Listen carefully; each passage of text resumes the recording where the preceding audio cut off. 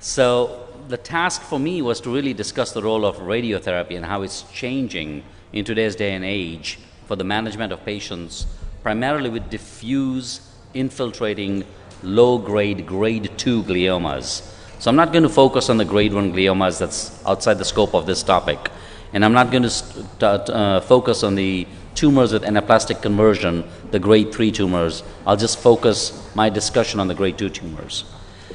So historically, we've had a number of options. Surveillance with salvage, which has largely fallen out of favor in the United States. Radiotherapy alone, which is rarely ever practiced. Chemotherapy alone, which is practiced in several institutions in the US, but is starting to fall out of favor. And combination chemoradiotherapy, which following surgery has become more or less the de facto standard, and I'm going to show you why that has actually happened. So let's start by looking at the randomized data that we have available to us for decision making. And I have actually selected 5 clinical trials here. 2 of them are EORTC trials. One is an intergroup trial from the United States called the NCCTG trial, and the RTOG 9802 trial, as well as the relatively immature, most recent EORTC trial. So what have we learned from these trials? The first 2 trials, the 22844 and the intergroup trial, we're looking at a question of higher radiation dose. And higher dose is categorically no better than lower dose. So the dose-response relationship question has been answered in randomized trials, and the answer is no. The 22845 trial was early versus delayed radiotherapy. Now this is a glass half full, glass half empty kind of an answer. It did not impact overall survival. So early initiation of radiotherapy following surgery does not change survival, at least in the context of this trial, but it did have an impact on progression-free survival, and it decreased seizure burden. So depending on the perspective you have regarding the endpoint, this is either a positive or a negative trial. RTOG 9802, I'll focus on this quite a bit, so I'm not going to give you the punchline here, but we'll look at some of the data for this trial. And then the most recent EORTC trial was a question of chemotherapy versus radiation. The jury is not out on this yet because the trial is still immature, but it's starting to look like probably temozolomide is not going to be a winner in this disease.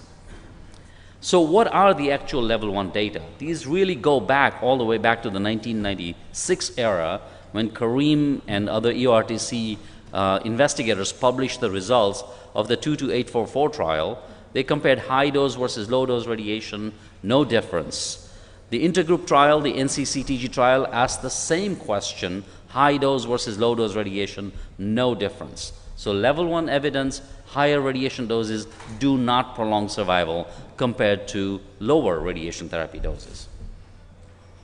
If we look at the timing question, which was the question that was asked in EORTC 22845 trial, patients were randomized to delayed or early radiotherapy.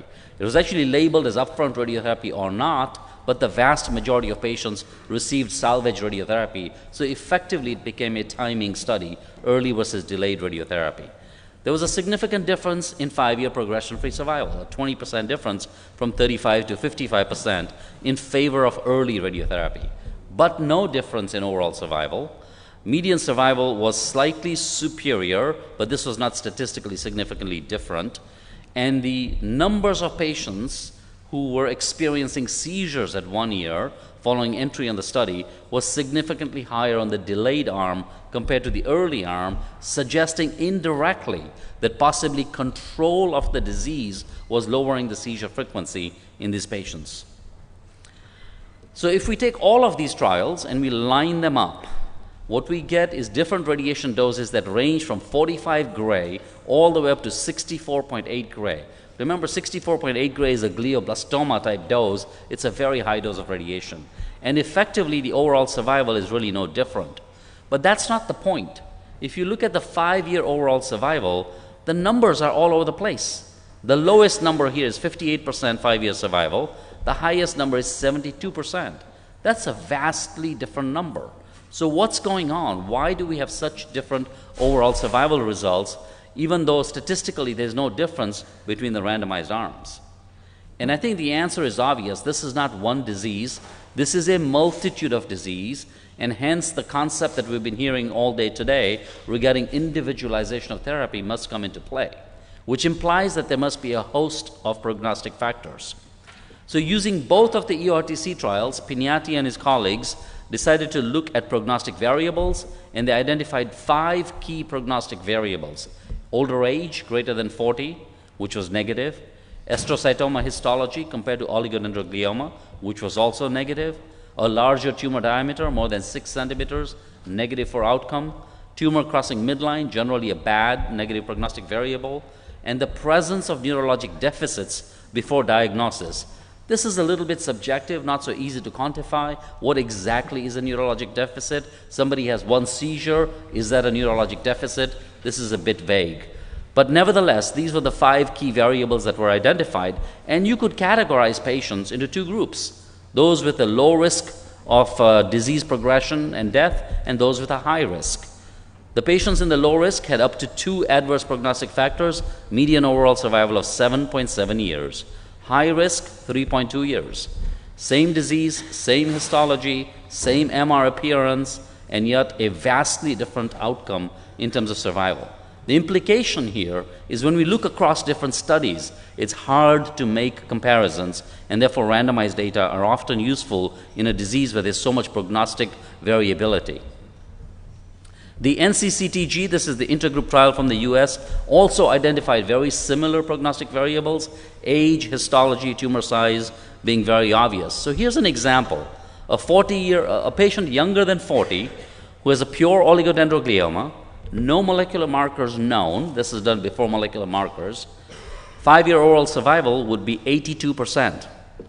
A patient who's older than 40 with astrocytoma, no molecular markers known, 5-year survival is 32%. How can we put these 2 patients in the same clinical trial, one with the expectation of an 82% rate of 5-year survival, the other with a 32% rate, and not stratify for these variables and expect to see a difference in randomized trials? It's just too much heterogeneity going on. So let me bring you to RTOG 9802. This was a very intriguing trial which really had 2 trials embedded in a single trial. The patients with low-risk, low-grade glioma, so these were younger patients, less than 40 years of age, with a surgeon-defined gross total resection. All of these patients had a postoperative MRI, and if there was residual disease on postoperative MRI, but the surgeon had called the patient a gross total resection, they stayed on this arm. This was the low-risk arm, where patients were simply observed. The 5-year overall survival on this arm was 93%, but not surprisingly, if you looked at the MR images and if there was residual disease, that predicted for a very high rate of progression, and therefore the 5-year progression-free survival rate was a function of the extent of residual disease. The bulk of the patients went into the second part of the study, the high-risk low-grade glioma patients. These were age greater than 40, irrespective of the extent of surgery. That means a gross totally resected patient older than 40 would go onto this arm, or any patient, irrespective of age, with a subtotal resection or biopsy would go onto this study. And the question was very simple. Does chemotherapy make a difference? Patients were randomized to radiation, 54 gray, or radiation with 6 cycles of adjuvant PCV chemotherapy. This was before the temozolomide era. There were multiple reports of this particular trial. I'm going to just have you focus on the most recent report, which was published in the New England Journal in 2016, because this shows the mature data. So this is what we know from the mature data. Long-term progression-free survival of the high-risk patients randomized to radiation or radiation and PCV. Progression-free survival significantly in favor of chemoradiotherapy at 10.4 years compared to 4 years. Overall survival significantly in favor of radiation and PCV at 13.3 years compared to 7.8 years. So this is almost a doubling of the median survival from 7.8 to 13.3 years. These are the mature data showing both the progression-free survival on the left and the overall survival on the right. The blue line across the 2 graphs is the 50% rate. The blue lines are patients that received radiation therapy alone, and the red lines are patients that received radiation and PCV chemotherapy. So if you look at the x-axis, it's going out up to 12 years, not 12 months. This is not GBM, this is low-grade glioma patients. And clearly the patients who get chemoradiotherapy, in terms of overall survival, even with 12 years of follow-up, they have not hit the median value yet. Of course, the curves continue to go down. That's not surprising. This is a disease that does transform, recur, and progress over time in many patients, but significantly better than the historic data that I showed you earlier. What about histology? If we look at the three groups that were defined when this trial was done, this is no longer a valid definition because the group in the middle, oligoastrocytoma, has more or less disappeared in the United States. But back in the day when this study was done, these were the three groups that were defined: oligoastro, and astrocytoma. The median survival, radiation alone, 10.8, 5.9, and 4.4 years. Astrocytoma does worse.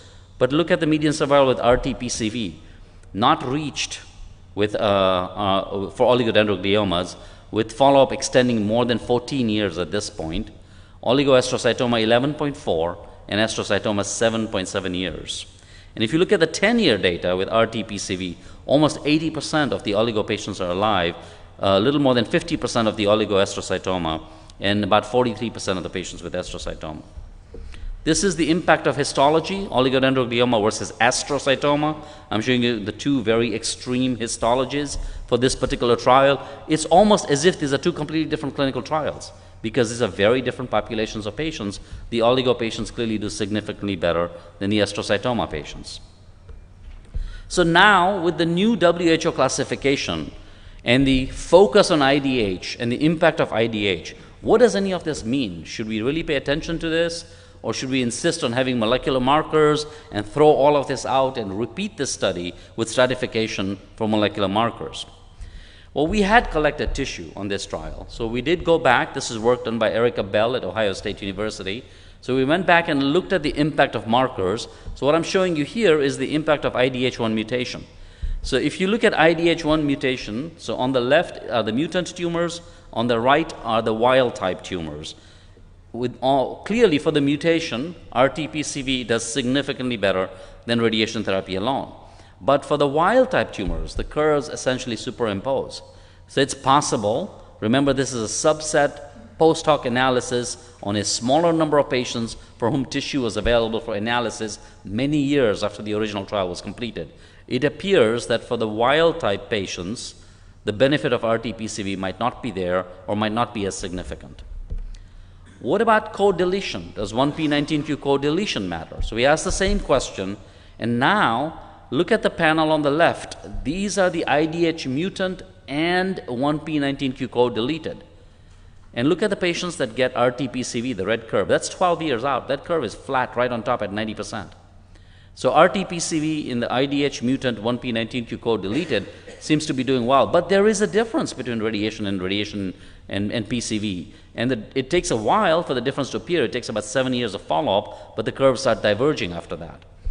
For the IDH mutant 1p19q intact, there is still a difference. So if your IDH mutant and 1p19q is intact, there still appears to be a significant benefit with the addition of RT-PCV compared to RT. So this is the trial that I mentioned was sort of incomplete in the sense that we don't have mature data yet. This is EORTC 22033.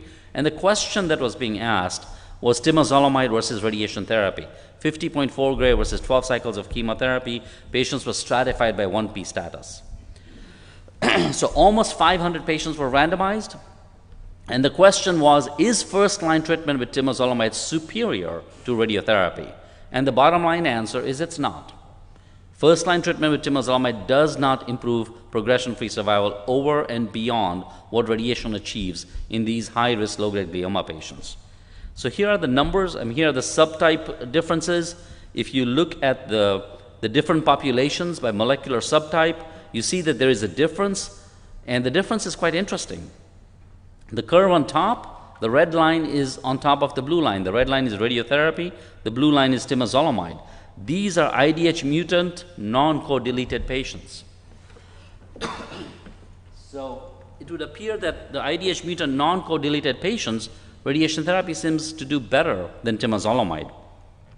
IDH wild type, the curves keep on flip-flopping, and these are not statistically different. So there might be an impact of molecular markers, but there is not a dramatic separation in any subtype. There is not a clear winner for temozolomide for any subtype. What I did for this particular table was to sort of look back historically, and perhaps you can focus just on the bar graph on the right. These are all the different clinical trial data that I showed you. The first bar graph in blue is the median progression-free survival in months with temozolomide alone. And that number is 39 months. The next two are the radiotherapy trials, radiotherapy only, median progression-free survival ranges between 46 and 48 months. Radiation and PCV is the far right bar graph, 125 months. But look at radiation and temozolomide, 54 months. Now remember, these are different clinical trials. There could be contamination by heterogeneity, and it's difficult to compare. Excuse me. But clearly, visually and numerically, the RT-PCV arm does dramatically better, hugely better. 125 months median survival, median progression-free survival, compared to 40-50 months with unimodality therapy, which raises the question whether managing these patients with temozolomide alone or in combination with radiotherapy is necessarily the safest strategy. I'm going to end up by talking a little bit about proton therapy, because this is sort of the new tool in the radiation oncologist's toolkit. And the reason this tool has become popular is because of the images that you see on the right. The low-dose radiation bath that you see in the light blue colors is excess radiation dose that the patient doesn't need, and you inadvertently receive that with photon or X-ray therapy. But proton therapy spares this low-dose bath, and therefore there's potential advantage in terms of cognitive function, in terms of endocrine function, potentially in terms of immune effect as well. Of course, this remains to be proven. This is a paper from Helen Shee from Boston, where they treated a group of 20 patients. It's a single institution experience. It's not a clinical trial. You can't really make much of the clinical data from this. So we don't really have evidence that protons are superior, but dosimetrically they're attractive. So how do you test this? The NRG, which is the new version of RTOG, the R in that is the R from RTOG, has launched this trial, BN005, which is a randomized comparison of proton versus photon radiation to look specifically at cognitive preservation in patients with IDH mutant low to intermediate grade gliomas. So grade 2 and grade 3 gliomas can get on as long as they're IDH mutant. The primary objective is to determine whether cognitive outcomes are superior on the proton arm compared to the photon arm, and there's a whole battery of cognitive testing that occurs on this trial. This is the schema, and there's something unusual, and I'll just point this out to you. If you look at step 2, the requirement for eligibility is financial clearance. I've never seen this in any clinical trial before, but this is the challenge with proton therapy, because not all insurance companies approve or cover this. And so we have this dilemma that a patient shows up, before we can actually have them register on the trial, they have to go through financial clearance as opposed to eligibility clearance. It's the times we deal with. But anyway, the patients are then stratified by extent of resection, 1p19q status, and baseline cognitive status, randomized to protons or photon radiation, and they receive adjuvant temozolomide after completion of radiation. These are the inclusion-exclusion criteria. I'm not going to go through those. The statistical comparison requires 120 patients, which will give us 90% power, using a longitudinal model to look at cognitive scores at 6, 12, and 24 months. The effect size we're looking for is quite large. It's 0.5. That's a 50% alteration in cognitive function between the two arms. And there's a 2-to-1 randomization, because patients actually come shopping for protons when they come for this particular trial. And with a 2-to-1 randomization, we can somehow invite them to enter this trial with a greater likelihood of being randomized to protons. Unfortunately, the protocol is not doing very well. There are so far only 6 sites in the US that have activated the protocol. There are 15 other sites where it's in the pipeline, and the accrual has been very poor so far, only 3 patients. And the reality of this is doing technology trials is very challenging. Patients come in, They say, I'm here for protons, I'm not here to be randomized. If I wanted photons, I would have stayed home. Thank you, but I'm not going on the trial. So this is going to be quite a bit of a challenge to get this trial completed. I understand that there's a similar effort being thought about in Europe, in EORTC, and it would be very interesting if this could take off, because maybe jointly we could answer this question to determine if protons in fact help with cognitive preservation. So let me conclude here. For patients with what we call so-called high-risk low-grade glioma, which using the RTOG definition is a less than gross total resection or age older than 80, irrespective of the extent of resection. Remember, this was a definition that was developed prior to molecular marker analysis of low-grade glioma patients. For these patients, the combination of RT-PCV prolongs both progression-free survival and overall survival compared to radiotherapy alone. I'm going to pause here for 1 second, because a question that I often get asked is, why not just wait? Why not observe these patients and treat them later at progression? Because really, you're not curing these patients. And indeed, we have 2 trials with radiation now that show that radiotherapy prolongs progression-free survival, but not overall survival. So radiation does not produce a difference in overall survival. However, with RT-PCV, the control arm was radiation. So if we say radiation is no better than observation in prolonging survival, then radiation is equivalent to observation for the sake of survival. In the trial that looked at radiation a la observation compared to radiation plus PCV, there's a dramatic difference in survival. So I think we've answered that question. I think if people have residual disease, it makes sense to treat with radiation and PCV, because there's a huge difference in median progression-free survival. It's increased by 5.5 years. We're not talking about a few months of difference. We're talking about almost a doubling of the median survival. The 5 and 10-year survival numbers are increased by almost 10 and 20%. And this, by the way, and I didn't show you the data for this, we have published a number of papers on this, looking at acute and late toxicities, including cognition. There's not a significant difference between RT and RT-PCV, between late and toxicities and cognition. The EORTC trial that attempted to look at temozolomide versus radiation, the data are still pending in terms of mature data, so the results might change, but to date, it does not appear that temozolomide can substitute for radiotherapy.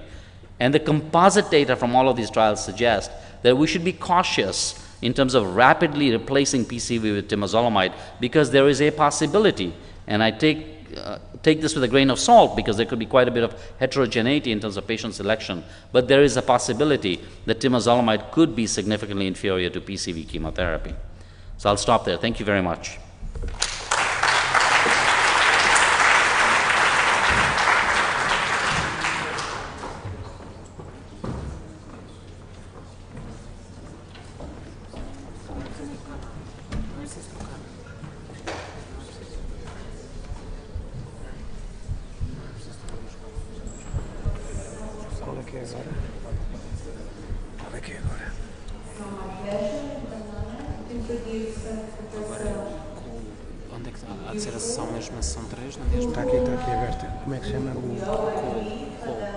E já temos a apresentação dele? Acho que sim, tem que estar aí. Duffau. Gentleman Duffau. Perfect. Professor Lisbon doesn't need any presentation. So we'll just listen to him. Thank you so much. First of all, I would like really to thank a lot Katarina. It's an amazing meeting, and typically in the state of mind we love, I mean from the molecular biology to the cognition. Many people are there coming even from US, from Singapore. I'm sure that we will continue to build this network thanks to young people like you. So really congratulations. When I came here 7 years ago, I remember you were still a resident, and now what you achieved in just 7 years is amazing. So thanks a lot.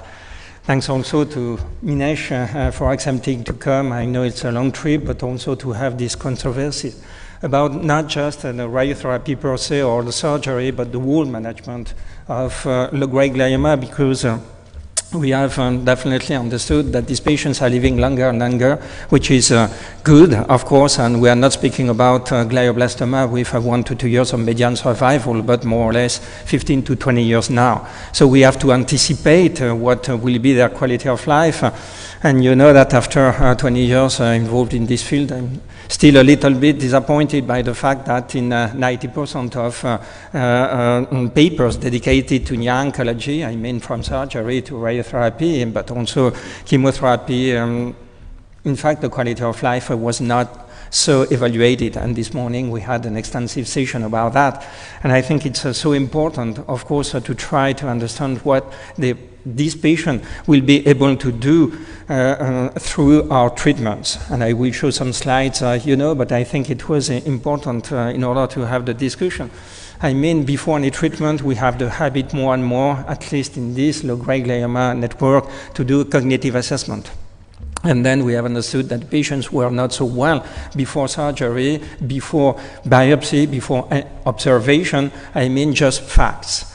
And it's very important, you will see for radiotherapy, why I show this slide, that we understood finally that before any treatment, when a patient is not so perfect, despite enjoying normal life and just had some seizures, it's related not to the lobar location of the tumor, but the invasion of the connectivity. It's a kind of disconnection syndrome. And it's absolutely crucial for us to understand that, especially when we will go as a neurosurgeons into the OR, because if we cut this connectivity, we will induce permanent deficit. So this is the limitation of neuroplasticity, and we will have to deal with that because this tumor is migrating along the connectivity. And we know also that when we model the limitation of neuroplasticity, it explains why we have seizures. So when we start to have seizures, the brain is telling warning. And it's important because we can deal more and more with incidental discovery of low-grade glioma. We will not stress too much this point today, but I think that it will be the next step, in patients enjoying a perfect normal life. Some criteria are very important too, and I will not speak about Epigenetic, but in fact what we cumulated, and you will see that many things are similar, but not with the same approach. First of all, the volume of the tumor, and it was demonstrated by Mitberger initially in UCSF. More the tumor is big, when you do the diagnosis, more you have a risk of malignant transformation. And it's so important because, as you know, in many trials, we have not the volume. And it's just a ball, and today it's very easy, finally, to calculate that just by using software technology. Second, we demonstrated, and especially thanks to Emmanuel Mondonnet, that the tumor is growing with no stable disease. And once you have understood the principle to calculate volume, then you can wait for a few weeks to months before to do surgery or chemo or radiotherapy, because it's not an emergency. And then you will have a kinetics. And Johan, with the series of the REG, the National French Low-Grade Glioma Network, demonstrated definitely that it's an evidence if a tumor is growing faster, the prognosis is worse, and then it's absolutely crucial to know that, and nonetheless it's never done. Why? Because, once again, it takes more or less nothing. You can tell me, yes, but it's a bias, molecular biology. I'm sure that Monika will speak about that just later. But in fact, we also demonstrated that this growth rate is not related to the molecular biology. So that means that it's a factor per se. And sometimes you can have IDH1 not mutated, wild type, and finally a very slow growth. And you can say, we'll speak about that of course later, this is the goal, have we really to treat this patient? Because we demonstrated that the tumor growth was very small. And finally you did a subtotal resection in this case, and have we really to treat? This is the question, not to be dogmatic. And if we say, but there is a relationship between molecular biology, the volume, and the growth rate, then everything is clear. But it's not clear.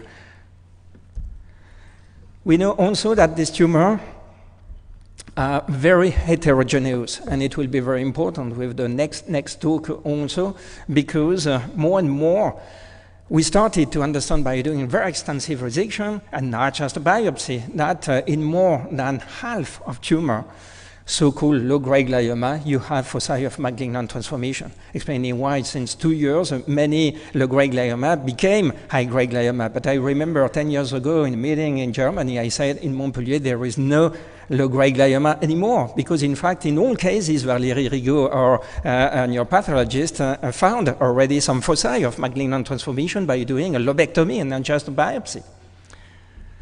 We have to, of course, understand that just a wait and see with a biopsy is not reasonable. Why? Because in very famous but also honest series, it's very difficult in our meeting, our network, to have this control group just with a biopsy, because it's not our philosophy. They demonstrated that the median survival was around 6 years, more or less. So exactly the first series you have shown, especially in Pignati, or also in the famous trial by Martin van den Ven 10 years ago. Now we reached more than 15 years. So that means that we doubled the median survival by doing surgery, but not only by surgery. And of course, now we will detail a little bit more that we deal with neuro-oncologists for many, many years.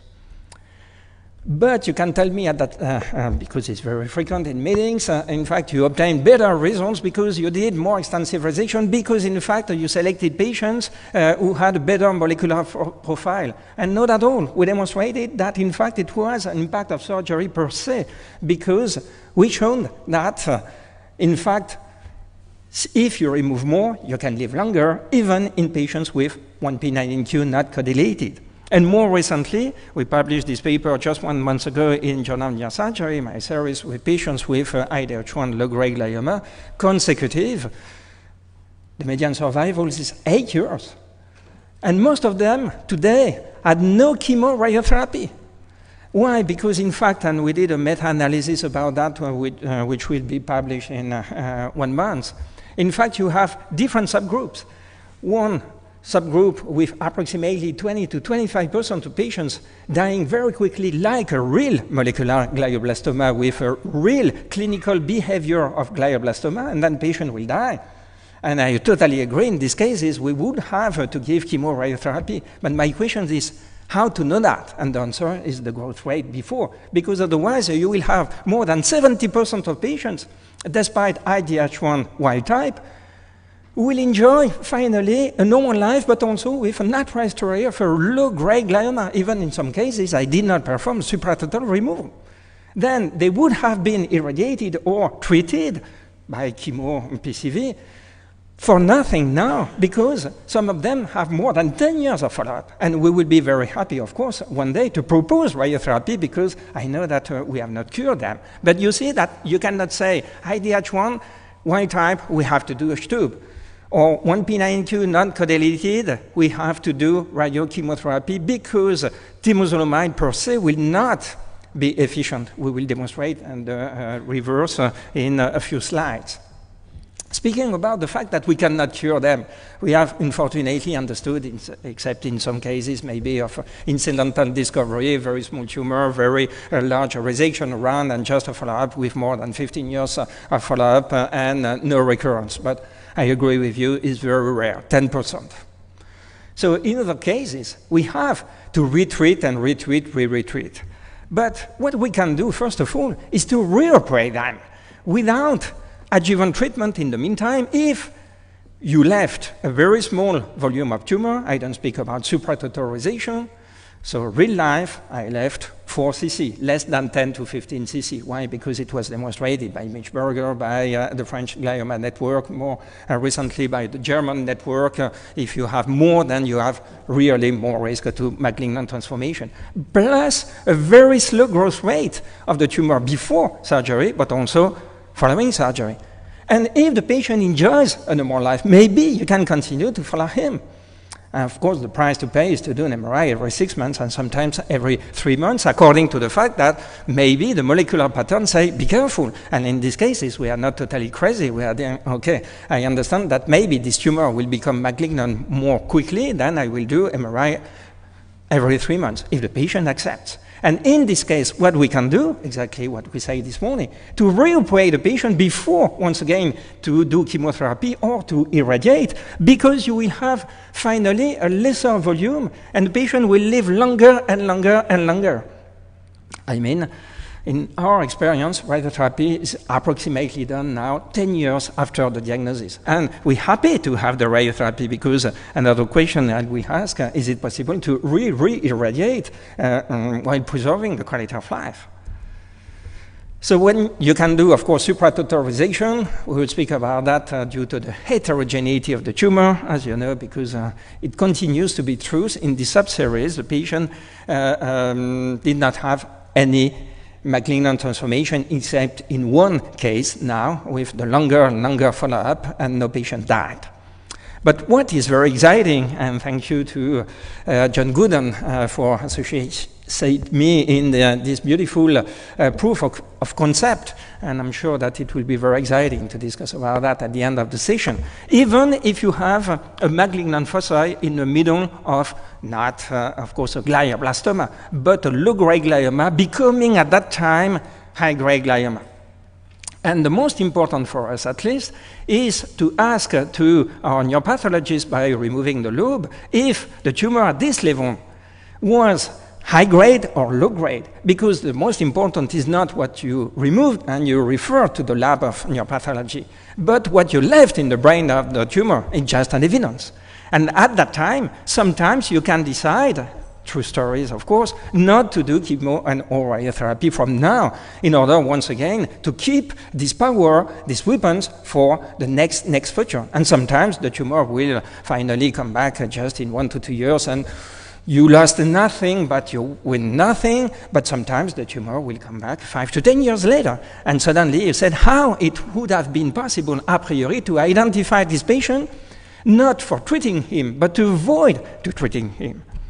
For instance, in this case, I was crazy in 2002, to be honest, because of course it was a high-grade glioma, you can see by yourself in the middle, but I did a very extensive resection, and I said I don't want for this patient to be treated. Of course, I exposed to the patient by telling maybe we have to do chemo radiotherapy, maybe we don't know, maybe we will follow you. And in fact, I did a second surgery just 9 months ago. And this patient, as you can see, in fact, had never chemoradiotherapy, enjoyed a normal life for 15 years. I can tell you that her son is now in medicine university in Bordeaux. So I know many things about them because I am like a family doctor. But in fact, today, what was exciting is that it was a low-grade glioma according to the new classification 15 years after the first resection, where at that time it was a high-grade glioma. So demonstrating that we change radically the natural history of the disease. You will tell me, beautiful case, but we have now 70 cases, 7-0, like this, and of course the goal is with family dialytics to do the job in order to publish the paper and to say we can change radically the natural history of the disease, not by telling that surgery is the solution, but sometimes be quiet following surgery by doing observation and then adapt yourself. And definitely molecular biology is maybe just a part of the history, crucial but not the absolute Bible. Now, radiotherapists will have a problem with us. I mean, because we will do a supratotal resection. I mean, not speaking about oncological issues in all cases, we have to be humble, but regarding the functional issues. Because we will stop our resection according to the functional boundaries, the connectome. We discussed about that this morning, projection fibers, association fibers. In other words, what you will have to irradiate is the connectivity. And why we stopped at this level? Because it's the minimal common brain. If you cut it, you induce permanent deficit.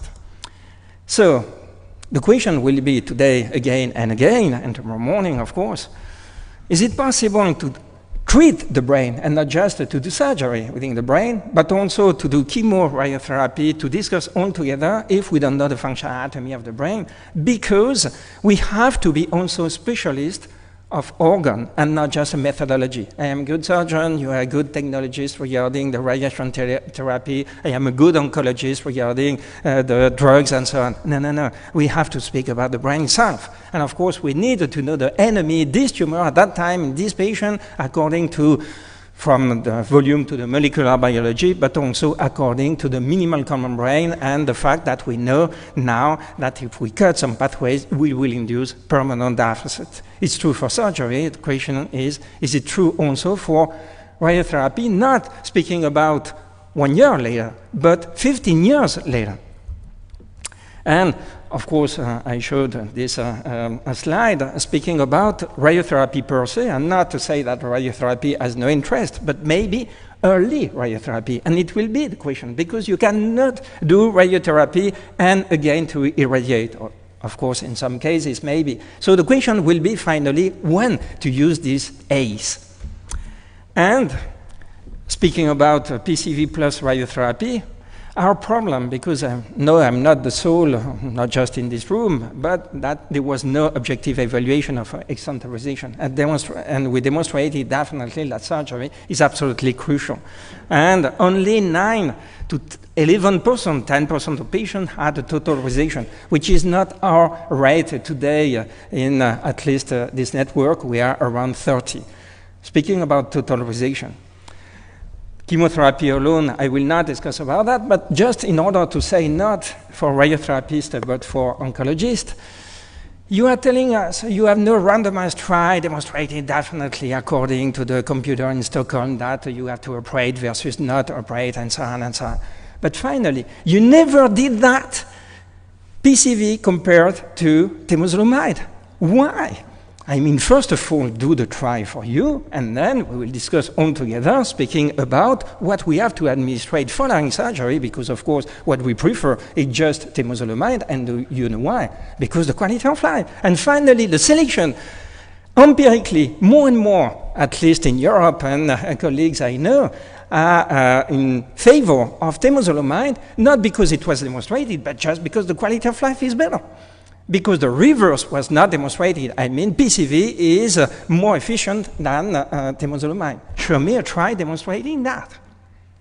The third point, and this is probably the most important, once again, the first slide, the quality of life of patient and the cognitive scores, but not just regarding the next 5 years, but now regarding the next 10, 15, and why not 20 years. And definitely, I think that it's very important for all oncologists, not just surgeons, to understand, and I will say that again and again and again, that if we cut the connectivity, the patient will not recover. So the question will be if we radiate this connectivity, including using new methodology, IMRT, maybe proton, and so on. And then I'm not, of course, the good one to answer this question, but I can read the literature. And what they said in very recent papers, that if you use partial brain irradiation, so not using the classical irradiation we spoke about 20 years ago, you can start to have, by correlating to the white matter DTI, and we know that because we spoke a lot about that this morning, that we can predict decline in verbal fluency just 18 months after radiotherapy. Which makes sense, I mean, if we radiate the connectivity because we remove the tumor, not in this case, of course, but now we have to translate to low-grade glioma, and we have to demonstrate, I don't know, it's just a question. You have a risk to see also a disconnection syndrome occurring, but not 5 to 10 years later, but finally very quickly. And it was also demonstrated, at least not demonstrated, but more and more evoked in a paper this year, using tractography. And you will see that it's very important because I spoke about the fact that the minimal common core will be, in fact, what you will have to radiate if we do the surgery according to the functional boundaries. So it will be more and more complex for you because, in fact, you will not have to radiate the tumor anymore, but just the white matter tract invaded by tumoral cells, which is not the same challenge, especially if you want to anticipate for the next 10 to 15 years. And you can see that again, everything started to be significant after 1 year. So what I will propose is, of course, it's a prospective collection of data, and especially because you will have this opportunity, why not, with proton therapy. But I mean by doing DTI, which is very easy to perform, knowing that regarding now the oncological issues, and it's not from our data bank in order to show that we have the same question today, more or less everywhere in the world. It's from the US National Cancer Database. You know probably these two papers, about 1,000 patients, so we will say, okay, it's not prospective randomized trial, but nonetheless, no long-term overall survival was seen in patients with high-risk grade 2 gliomas treated with chemotherapy versus chemo-radiotherapy.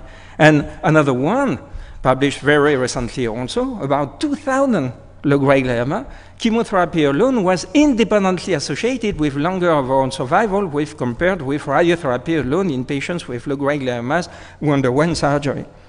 So once again, the question is, have we really to treat by radiotherapy in all cases, and this is my point, according to the evidence-based medicine today? Knowing that we have also an alternative.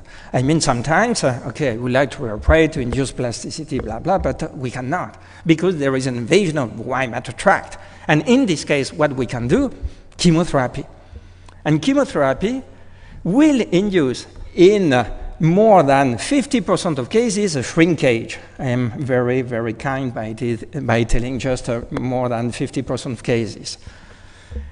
Why? Because we don't use the Rhino criteria. We spoke about that this morning too. Because the goal is to say, have you a decrease of the volume objectively? Yes, no. What is crazy is that we have sometimes in some tumor board to fight really against the Rhino criteria, because this is a kind of Bible, why we are just speaking about the truth, the volume now and the volume 6 to 12 months after administration of temozolomide. And if the volume is decreasing, that means that we have an impact. Yes, but according to the Rhino criteria, the decrease was just 15%. This is a decrease of 15%. We have to call a cat a cat. And it's not done in many of trials today. In other words, we will have to say, according to the Rhino criteria, in fact, it does not work because it did not reach the threshold of minus 20 to 25% of the volume. And we will explain that to the fact that it was not 1p92 co-deleted, when in fact, you have in more than 50% of cases an objective decrease of the volume, despite the fact that we have no 1p92 co-deletion. It's not my experience. It's just that I am observing what I learned from chemotherapists when I ask them, please, can you definitely do chemotherapy, temozolomide versus PCV? Once again, I will not decide by myself, but it's the good timing to give treatment. And you can see a decrease independently of the molecular biology, because you can see here we reported that while I was still in the Petit-Salpêtrière Hospital in Paris, 50% of 1p9q non-co-deleted diffuse low-grade glioma with minor or partial responses under temozolomide, but with no adverse cognitive effect. And I can tell you that today because we have now more than 15 years of follow-up, and we did the objective assessment. And what happened after temozolomide, plus minus surgery independently, no problems, even with a long-term follow-up. So it's not just maybe a dream, it's demonstrated. Yes, it was not prospective randomized. We cannot randomize that because we know that we have to preserve the connectome. And this is the reason why we propose with my colleague Luc Taillandier, a famous neuro-oncologist, but also more recently with Emmanuel Mondonnet, this what he loved to call the recursive approach. I mean, you have a low-grade glioma. First of all, you decrease the volume and you do surgery. But after cognitive assessment, after, if you want, also fMRI, magnetoencephalography, and so on, to better understand mechanisms underlying plasticity. But also after calculating the volume and the growth rate. And now you have already the prognosis of this tumor at that time in this patient independently of the molecular biology. And now you can add the the molecular biology, because you will do a very extensive resection, and the neuropathologist love or hate you because they will have many samples, but also a lot of sometimes, and then they can do what they want, I mean, in order to explain to us if there is a heterogeneity or not, or modification of the neuropathological or the molecular profile from one surgery to another one many years later. And then, when you cannot reoperate to do chemotherapy, once again, PCV versus temozolomide, I don't know, but neuro-oncologists have to do the job, a prospective randomized trial. And finally, to keep maybe radiotherapy, not maybe, because one day I know that this patient will have a rare recurrence. And at that time, you will have, in fact, to irradiate, I'm sorry about that, but the worst part of the brain, not plastic at all. But we will have to deal, maybe you will have to deal with the dosage, and it will be the discussion, of course, according to the invasion of this minimal common brain. According to that, it's not yet published, but today I can tell you that with at least a subgroup of patients with Luc Taillandier, and you see that it's not just a surgery, and most of our patients finally have been irradiated, but they enjoy a normal life, at least in the first 10 to 15 years, and the median survival is 17 years. And of course, molecular biology is important, but it's just a part of the history. I mean, astrocytoma in this subgroup, we have nonetheless 15 years of median survival. If they are oligodendroglioma, we have almost 20 years now of median survival.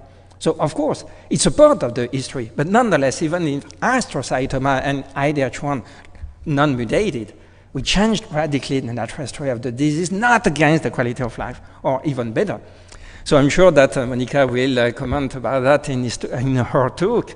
But I was so happy when you sent me, and to Manuel also in January, I remember this proof, because finally I don't want to be dogmatic by telling that YP and INQ wouldn't cure, but I changed nothing in your comment, regardless. I said that it's not the Bible. And for 90% of neuro-oncologists in the world, actually, in tumor board, if you have no 1p9EQ co-deleted, we have to radiate, because we know that, of course, temozolomide will not work. No, in fact, you demonstrated that maybe it's a little bit more complex, according now to the MGMT. And it's not me, but to defer radiotherapy for long-term preservation of cognitive function and quality of life. And once again, the goal is not to say you have not to irradiate. We have to select each patient according to a big equation, which is much more complex, and not just less than 40 years, more than 40 years. We have not to irradiate because you did complete resection in the first case, or we have to irradiate in the second case. And to be honest, I joked sometimes in operating theater. I don't know if it's really a joke, but some patients, I did surgery 10 years later, for instance, this patient. And finally, I said, because the patient was 30 initially, I did a complete resection according to post-operative MRI, even if I did not cure her, of course. No radiotherapy. But now she's 45. So even if finally the molecular biology is the same, I mean, in this case, to be honest, it was on 1p9EQ co-deleted, but with no foci of malignant transformation in comparison to the first time, have we to give radiotherapy plus PCV just because she's more than 40 today? You have seen that sometimes it's really crazy, because if you start to apply the protocol, you have a risk maybe to not consider the patient herself anymore. And the truth is probably just in between. So my take-home message will be that beyond surgery, I've understood that, of course, a supramaximal resection, or at least subtotal resection, sometimes we have to be more humble. We change the natural history of the disease, but it's not related to the molecular profile. And then we will have to discuss. And this is what we love to apply as a protocol in our department or network for many years, 20 years. Our protocol is that we have no protocol. And for each patient, we will say, are you really true that because now is 50, we have to treat? Postoperative tumoral volume is very important, but of course we have to see the growth rate. And if you know the growth rate before to go to the OR, you know already finally if you have to treat or not. But also this pattern of invasion, subcortical connectivity, which is true for the surgeon, once again, is true for the radiotherapist. In fact, just neuro-oncologists don't care more or less because in all cases you can administrate chemotherapy and you will not induce cognitive disorders despite the location of the tumor. And this heterogeneity explaining why today we have to be careful about the new classification, because you know that if you have a focus of glioblastoma in the middle of the tumor, while everywhere it was a low-grade glioma and you did a supratotarization in a 30-year-old patient, then you have to treat. Why? And in all cases, at least in my opinion, but I think I'm not the sole, in trials, today the median survival should not be the first endpoint anymore, in low-grade glioma at least. I don't speak about glioblastoma, but the quality of life. Why? Because if your patients are well, that means that in essence they're alive. The reverse is not true. The other point is that you can have this chemotherapy with so shrinkage not recognized by the official RHINO criteria today. So be objective by calculating the volume. It's true for neuro-oncologists too, and continuing to do the cognitive assessment during and after chemotherapy and radiotherapy, as the neurosurgeon did before, at least I hope.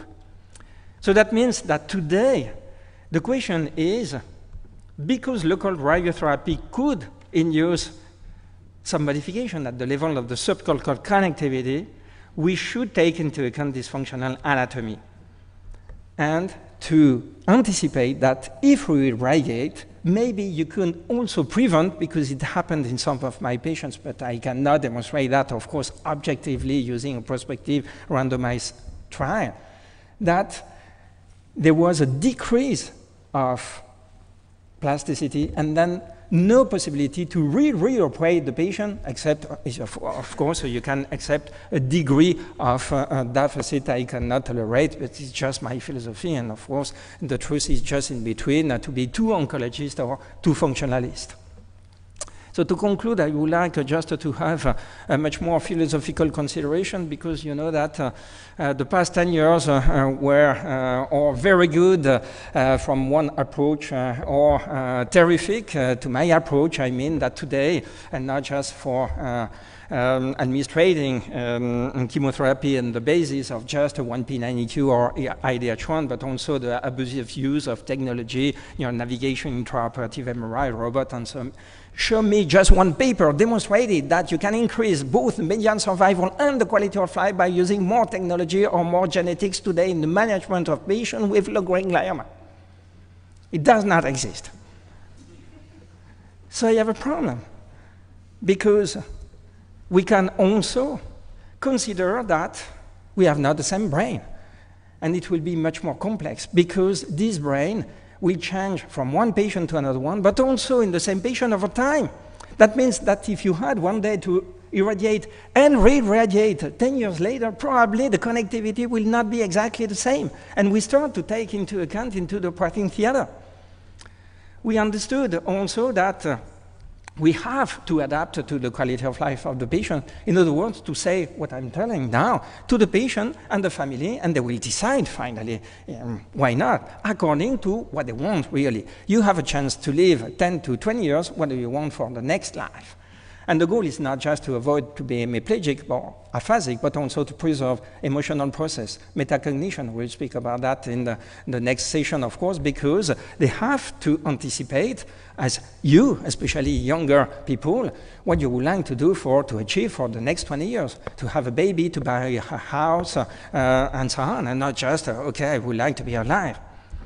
And according to that, I wrote recently a paper. I know that it will not be very politically correct, but about the evidence-based medicine, nonetheless, which will be published in Neuro-Oncology, because it was refused in all three. I have tried all journals dedicated to oncology, and I sent to Neuro-Oncology, which is a very good journal, and they said, yes, we have to publish that because it's just the truth. Of course, we have to not forget the patient today. So you see that the truth is probably just in between. I mean, I continue to believe that we have to make the difference between precision medicine and personalized medicine, in agreement with Hippocratic oath. It will be my last slide. Why?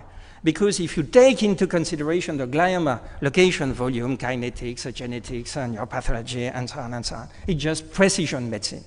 If you take into account the glioma, of course, plus the functional anatomy of the brain, plus the dynamics of the brain connectome, plus the needs of the patient, plus the modification of the behavior of the patient and yourself and science, with 20 years of follow-up, then suddenly it's individualized medicine. This is the reason why my proposal would be to train here elsewhere young radiotherapists dedicated to irradiation of the brain, not only to the new methodology, proton therapy, MRT, and so on, but also to the better knowledge of the natural history of the tumor. I think they start to know, but also to the functional anatomy of the brain, as we did this morning for neurosurgeons, especially in order to avoid to cut the connectivity. And I'm sure that we will have more integrated discussion during tumor board by telling, be careful, because if you radiate here and this patient has a risk to have a modification of the behavior or attentional processing, and according to his needs, I think it's not so reasonable. But if you radiate maybe here, or if we are doing chemotherapy, we have a chance to induce plasticity, maybe using RTMS and so on, and to irradiate a little bit earlier. Later or earlier sometimes, especially I am not dogmatic in patients with intractable seizures due to an invasion of the Rolandic area. I know that you can make the difference why I cannot remove completely Rolando. So my question is it possible to have this discussion regarding the next generation of radiotherapists in order for them to become cognitive neuroscientists, as I have the habit to claim in meeting of neurosurgery? Thank you very much.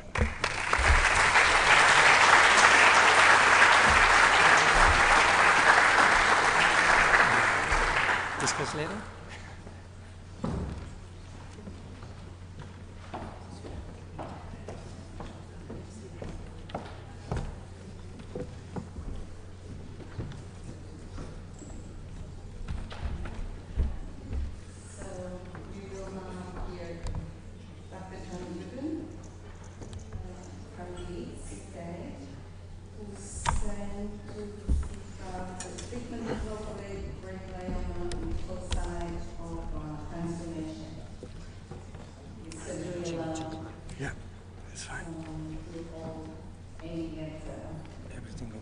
Yep.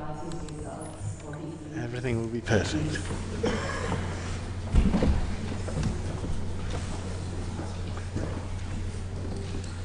There you go. Perfect. Thank you, Katerina, for inviting me. Thank you, Hugh. Fantastic overview. And thank you for the influence you've been on our service in Leeds. It's an honour to be invited to present at this meeting.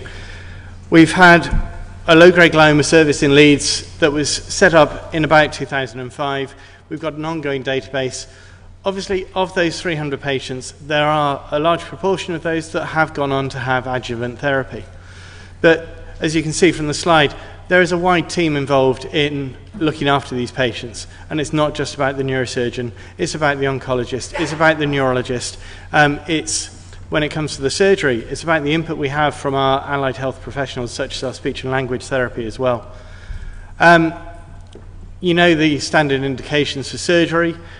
We tend to practice now an asleep, awake, awake technique for our surgery. We used to put them back to sleep at the end of the awake phase, but we find that we actually get a better, faster recovery by keeping them awake through just the closure of the surgery, and they have a better, faster recovery and a shorter hospital stay. Yes, we are using technology, but we're not using it in place of the functional boundaries. And we're doing regular follow-up scans. We do a first scan within 24 to 48 hours of the surgery. Just like is the normal procedure for a child with a tumour, because that gives us the best idea of exactly what have we achieved through that surgery. And for me as a surgeon, it's fresh in my mind what I've just done. So if I want to get a true indication of how much I've really got out, having that early scan is a really helpful thing. And we tend to use that together with the 3-month scan as our early baseline. Every patient is sent for neuropsychology. There are a few that they don't interact with that very well, and they don't always complete all their neuropsychology assessments. Some are quite struggling with the burden of the diagnosis, let alone the thought that they're going to have surgery and an awake craniotomy.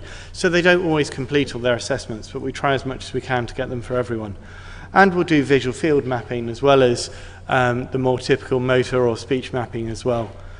Functional MRI, I think that's particularly useful for the motor mapping. The speech I've found personally less reliable. There's been times when we've been told, oh, speech is in that location by the tumour, and we found it in a different location during surgery. But sometimes, so that's motor, that's right hand on the screen, numbers 2 and 1. I know they're back to front on the screen, it's to correlate with the scan, but there can be a very good correlation like you can see there. And then we can do fancy things, oh, it's not playing, sorry, like doing the DTI as well as the bold cortical mapping as well. And so we tend to have the setup, like you can see in theatre, with our navigation with the patient exposed so they can be monitored. And doing monitoring to look at exactly where we can safely resect. And in this particular patient, so at the front here, this is, the functional MR told us that this is where speech was going to be. But in fact it wasn't, it was up here. And I know there's debate about what exactly is Broca's area and things, but this is where the typical Broca's area speech was, rather than down in the frontal operculum. So, as you will have just been listening to, we are talking about a spectrum of disease, a disease that progresses over time. When does a grade 2 become a grade 3? Well, technically it is, as soon as there is a focus of grade 3 tumour in it, it is classified as grade 3. Or, if there's a focus of GBM, that's classified as a grade 4. But does a tumour that is 95% grade 2 and 3%, 5% grade 3, does that behave the same as a tumour that is 100% grade 3? Where do we draw these boundaries? And we know that the survival is different as well. But again, within the grade 3s, are the better survivors those who are, for example, 20% grade 3, 30% grade 3, and the rest of it is grade 2? Are those the better survivors? Have we actually looked at that? Have we looked at that in all these big international studies as well? How much of the tumour is going up the CUSA and being evaporated, going up the sucker? How much is actually going into the lab as a block specimen? That's a really hard thing to work out. We had a series of 6 patients that we wrote up and finally managed to get published, accepted last year, published this year in World Neurosurgery. If you want copies of the paper, I'm sure we can manage to distribute that. But we went through lots of different journals looking at this and saying basically what you're proposing is nuts. We had a number of patients where, thanks to the influence of Professor Duffau, we identified that they were in the block of tumour that was sent, the majority of that tumour was grade 2, but there was some grade 3, and in one case even a grade 4, a GBM focus within it. And they started with observation. And that's part of the issue. What should we do? When should we bring in the radiotherapy, just as we've been hearing? So the first patient we treated was in November 2010. He had a large frontal tumour and had a large resection. But he did have a small bit of residuum that we were going to do a planned second resection. But because he had foci of grade 3 change within it, he was going to head to radiotherapy. But thanks to the influence we had, we sat down with him, had a further chat, and said, well, actually, shall we observe you closely in the first instance? He's now 7.5 years down from his first operation and has not yet had chemotherapy, radiotherapy. He is very aware that he is likely to need that at some point. But if he'd had the radiotherapy 7.5 years ago, now he'd be in that risk period for the cognitive decline that is reported and recognised with patients after radiotherapy. Okay, not everyone, but it is one of those risk factors. And where do we fit in the quality of life alongside the actual overall treatment of the patient? So we had this published as a proof of concept. Now, I've extended this a little bit because we've got a few other patients where they're now part of this cohort. And also with the WHO 2016 classification, we end up reclassifying a number of these patients from what we first looked at when we first started looking at these 3 and 4 years ago. There's a large number of these that are oligodendroglioma with foci of anaplastic, of grade 3 anaplastic oligodendroglioma within them. The dates of their first operation are up on that slide in the middle of the slide. They're all male. Their average age, median age of 40 years, ranging from 25 to almost 50 years of age. And the range of follow-up so far with this group is 2 years to 7.5. We've had 3 reoperations. One was reoperated as a planned second stage procedure to remove tumour that was beside motor speech area. We've had 2 where they've had progressive signal change. One of those was a year after surgery, and I'll show you his pictures in a second. And actually, that was just gliotic tissue. We cut away all this signal change that was occurring on the scan. It was purely gliosis. We didn't expect that. And then another one, we did have some further tumour growth 3 years down the line, but where he started off as being oligo with anaplastic oligofoci, what was removed at the second operation was purely oligo grade 2, no high-grade features, no anaplastic features within it, which is what Professor Duffau was just explaining for some of his as well. Similarly, for the astrocytomas, we've got 3 of these. They're all male. The longest running one of these has actually now been referred and had radiotherapy because he's had a couple of areas of very, very small volume change, very, very small volume regrowth. He had 1 extra operation, then about 9 months later he had a bit more, and I'll show you his pictures. So this is our first patient, an index patient. He's a civil servant, and he had, this is his preoperative scan showing, there we go, showing his tumour with a few bits of faint enhancement within it. It doesn't project very well because of the light in the room. And he had a very nice extensive resection, but besides the speech area, he had some tumour residuum. And because he had grade 3 change within his tumour, he had a deliberate planned second resection, and that was the post-operative result, and that's his latest scan. I say latest, June 2017, he's due his next scan basically any minute now, and he remains symptom-free. He's driving. He actually has to drive at high speed along our motorways, working to basically catch criminals. And he's able to do that job, and his neuropsychology has shown a very minor decrease compared with his baseline preoperatively, but there has been no drop-off in his performance at work. So he was oligodendroglioma at first operation with foci of anaplastic. No P10 loss or EGFR amplification in either of the components of the higher or lower grade tumour. Second operation, just grade 2. This young man, in his mid-40s, he'd had a prior head injury. So on this scan, of course, one of the difficulties was how much of what we're seeing is head injury, how much is tumour. So the right frontal lobe, yes, that's tumour, and he has a craniotomy, debulks it. But he had grade 3 change at the resection margin. So we then see this progressive change. Quite thick in a very short space of time. So we plan urgent surgery, re-resect, expecting that to come back as grade 3 tumour, needing radiotherapy afterwards. No, it was gliosis. It was cut out as a block of tissue, sent to the lab as a block of tissue, and it was gliosis. This is one of the other challenges. What are we treating if we see T2 signal change after surgery? If we haven't rebiopsied it, based on this experience, what are you actually treating? I know we're presuming it's tumour, but that was growing. That should have been tumour, but it wasn't. So he was grade 2 oligo, but grade 3 component up to the resection margin, and then just gliosis at the end of it. And this is a third one. I've not got them all on here for the sake of time, but again, his first operation, a nice big resection, and then a bit of gradual progressive change. You can see growing along the deep margin of the resection cavity, and has a further operation, and he's now another 3.5 years down the line, and he's got a stable cavity with no further resection.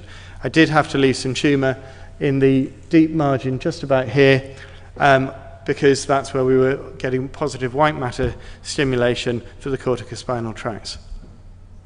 So again, foci of anaplasia in his first operation, no anaplasia in his second. This is the chap who had a grade 2 astrocytoma, but he had a focus. I know we've got 2 foci of enhancement on the scan, but when the pathologist went through this as a block of tissue, they found a single focus of what they classified as being glioblastoma. But at his surgery, after his surgery, he still had a little residuum of tumour here, and given that pathology, we thought he had to go back for another operation. That operation was complicated by me injuring his draining vein of Labbé, and he did end up with a posterior temporal infarct, as you can see on the scan. But he also had that further bit of tumour successfully resected. 3.5 years later, that was okay. But then, July 2016, he got that tiny little nodule. That was resected. That was anaplastic astrocytoma, so that was grade 3. And that was resected. And then about 9 to 10 months later, we then saw some further changes indicated with the arrow on the scan with some further signal change in there. And yes, I could have gone back in and re-resected that, but that would have then been his 4th operation. And you do have to start questioning at what point. And on the basis that we'd had other change that I'd re-resected and was nodular recurrence of tumour, he's then been on for radiotherapy, trusting that that is tumour rather than gliotic change. So, yes, he's had a different course. And I think there is a difference between the astrocytomas and the oligodendrogliomas, and this is only a small number of patients. But this is a small number of patients in one institution. And if you take the experience of everyone across the room, there is going to be, we surely got other patients as well. One of the challenges is getting our oncologist, getting our pathologists to look at big blocks of tissue and go through all of it and try and give us an estimation as to how much of that tumour is grade 2 versus grade 3. Professor Duffau has just shown this slide where he's talking about the grade 2 plus tumours, where they've got some microfoci of higher cellularity. We've got some of those where they, yes, again, they don't qualify for grade change. What about those at the other end? Should we have a grade 3 minus as well? Is there a case for a grade 2 plus? Is there a case for a grade 3 minus? Where in that spectrum are we? And what do we do as the ELGGN to actually assess that further, try and get some answers to these questions as to when is the optimal time in terms of the patient's function and in terms of their quality of life as to when we actually do their further treatment. It's a large team involved. This isn't just one person, this is thanks to everyone. It's a very dedicated team focused around the patient. A number of physiotherapists, AHPs, radiologists, radiotherapy, lots of different people involved. And so acknowledgement to the team who are all involved in treating these patients. And any questions?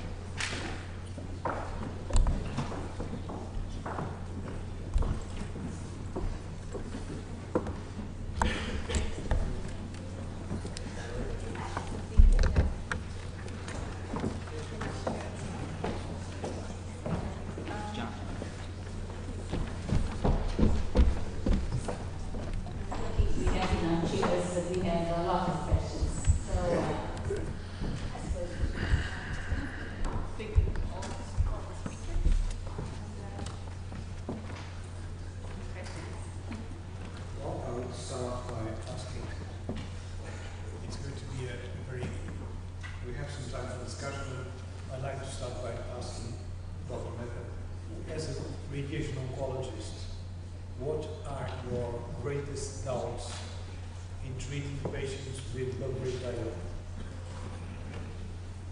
So there are several that would be a topic on its own, but let me highlight a few critical ones. What we're really talking about here is changing paradigm of conversations that we did today.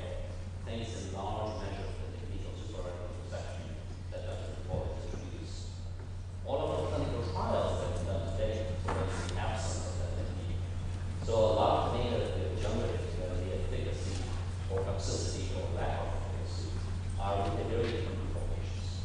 So that's a very important caveat to take in mind and to understand that these are not apples to apples comparisons.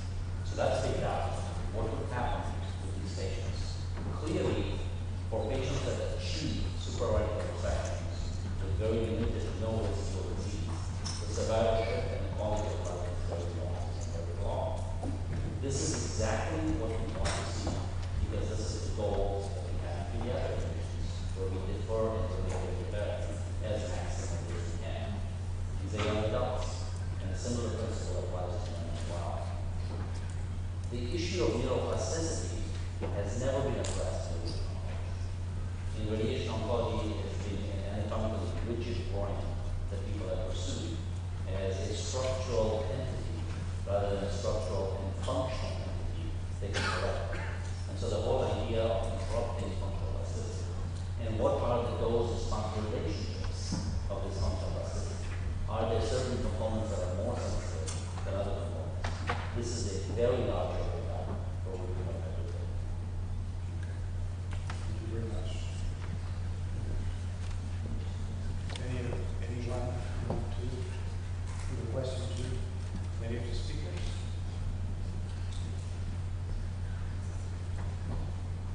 Well, yeah, ask the question to Minesh. Do you think that it's reasonable to consider to train some young people in radiotherapy in the field of nuclear sciences, as many young surgeons start to do, in order definitely not to fight, but in fact to find the best balance, speaking not about just the tumor or respective methodology, but the central nervous system itself. Do you think that it's continuum? So to interject some humor in my answer, I would say please don't discriminate on the basis of age. It should only be the young one, it should be the older one.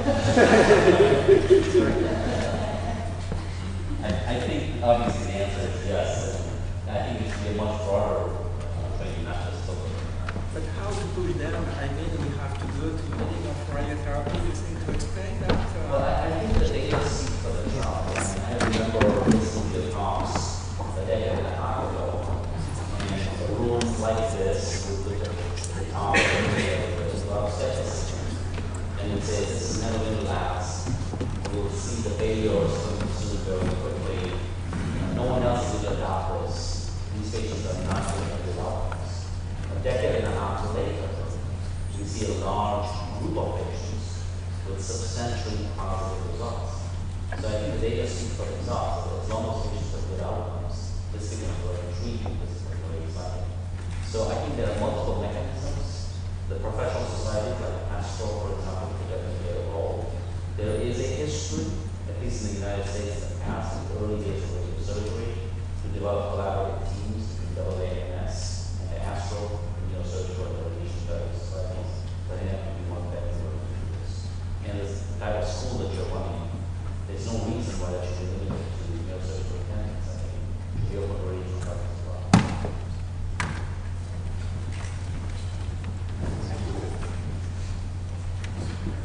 So it's a very challenging group of folks. If I just may ask a question, I wasn't very to see the case series you presented. I gotta be honest, I mean, we've also followed patients after the surgery with grade 2 tumors, with perception, and eventually we had a medical follow-up.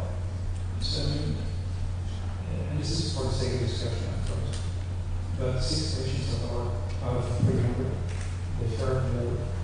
How many did not fare well with the same activity?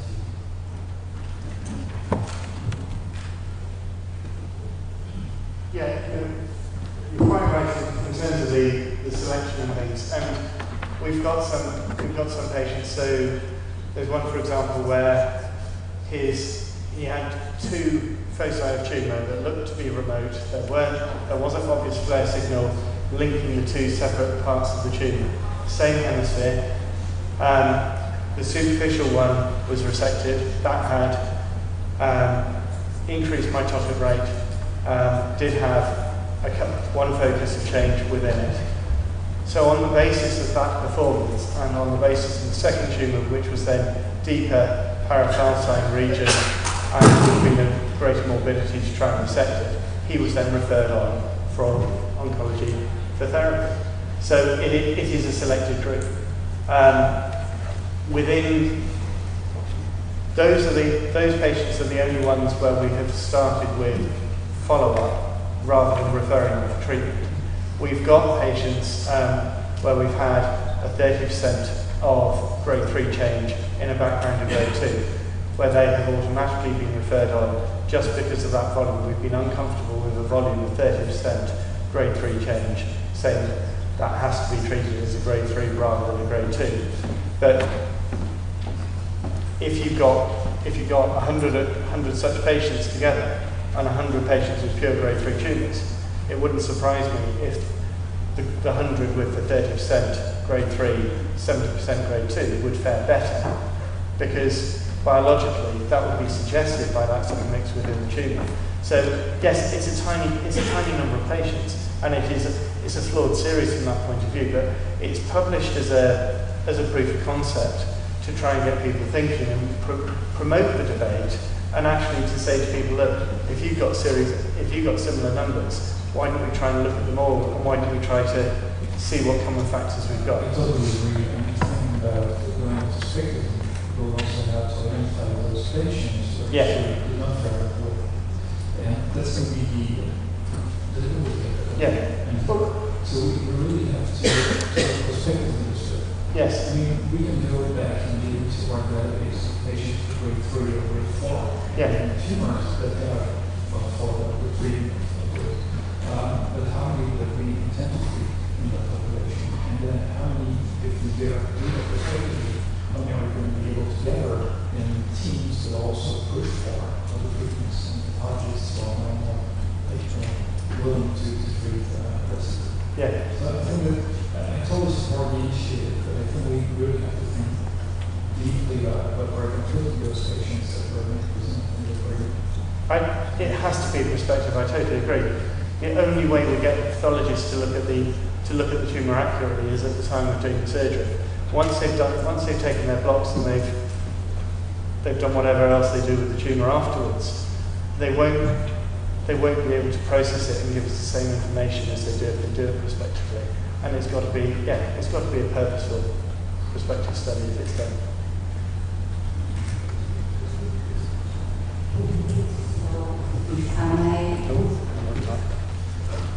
I have a question for Professor Mehta. How often do you get pseudo-progression following the radiotherapy for low-grade glioma? So there's always a pseudo-progression question, so thank you for asking that. And what's interesting is that I think pseudo-progression was put on the map when the combination radiation temozolomide and orthoglioblastoma came into vogue. And everybody sort of assumes that it didn't exist prior to that. If you actually go back and look at the old data, and there are actually data going back 25 years, the experience at UCSF, where this sort of phenomenon was described as simply was labeled as pseudoprogression.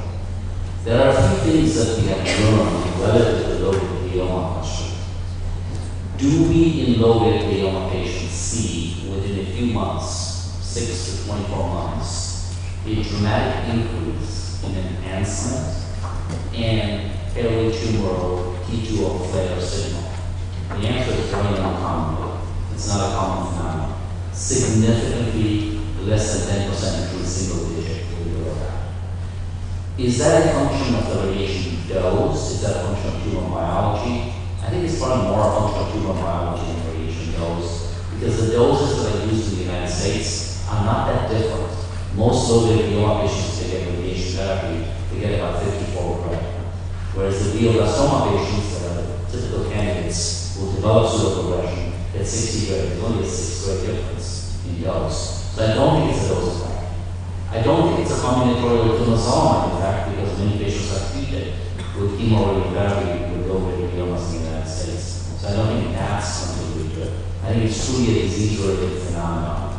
And of course, it could be a volume-related phenomenon as well. as well, because of the glioblastoma patients tend to have much more residual disease that's left behind. And of course, it could be a volume-related phenomenon as well, because of the glioblastoma patients tend to have much more residual disease that's left behind. And of course, it could be a volume-related phenomenon as well, because of the glioblastoma patients tend to have much more residual disease that's left behind. There is a suggestion that NGNT could be involved in this. In low-grade glioma, we have no such indication. So the bottom line, very uncommon in low-grade gliomas, no clear definition as to who actually gets it. We collected a series from 4 institutions to try and see if this was correlated with a negative outcome. Are these the patients that are transforming to higher-grade malignancies? Is that why there was a progression? There were too few patients, but we can see a trend in that direction. Thank you. I have a question for Professor Duffau. In your experience, is there a difference in the plasticity between the motor speech and the semantic system?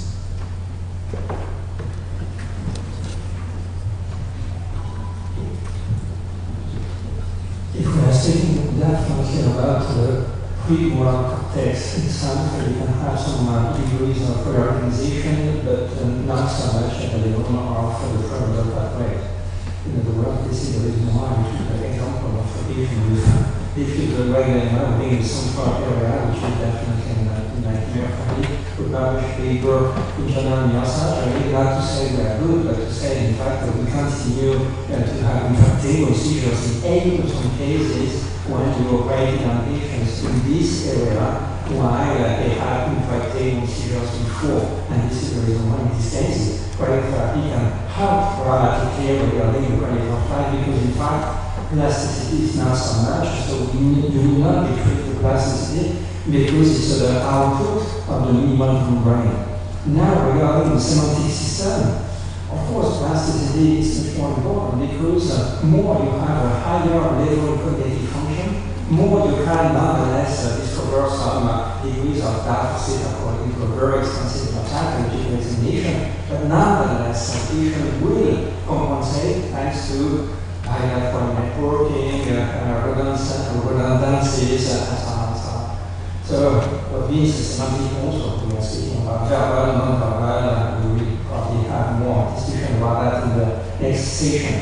But that means that in these cases, definitely we have to be careful by maybe irradiating because too early and maybe too early, because we have a risk to induce a decrease of these mechanisms of plasticity, or sometimes for you radiotherapists, I will say that also to be reasonable for surgeons, because they could be tempted to reoperate after by thinking that they will have a perfect composition regarding their patients, and finally no, because the ILF and the MCNA have been cut, but I thought IBs has been irradiated, and suddenly you can have some problems regarding semantic processing, despite the fact that you have still the right network but not compensating everything. So you see, this is the reason why we have typically this kind of discussion altogether on the keyboard board regarding the anticipation of what I want to call the dynamic of the cerebral connectome according to the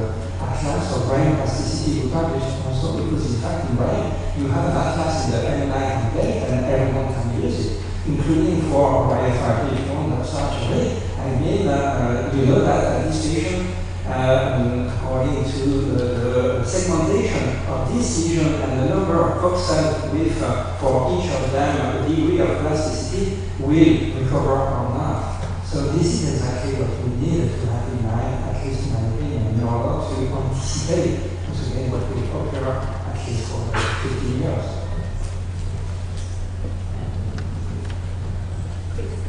I would like to add to that answer.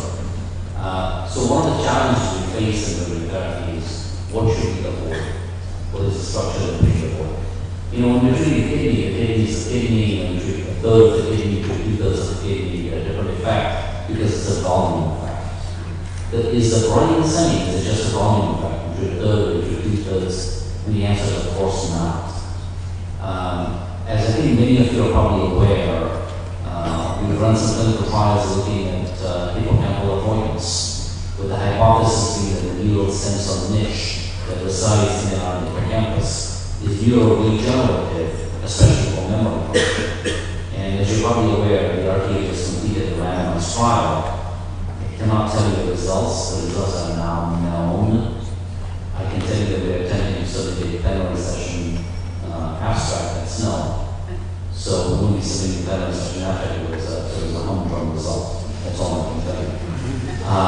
But that sort of underscores the fact that understanding the functionality of various subcomponents of the brain for radiosensitivity is crucial.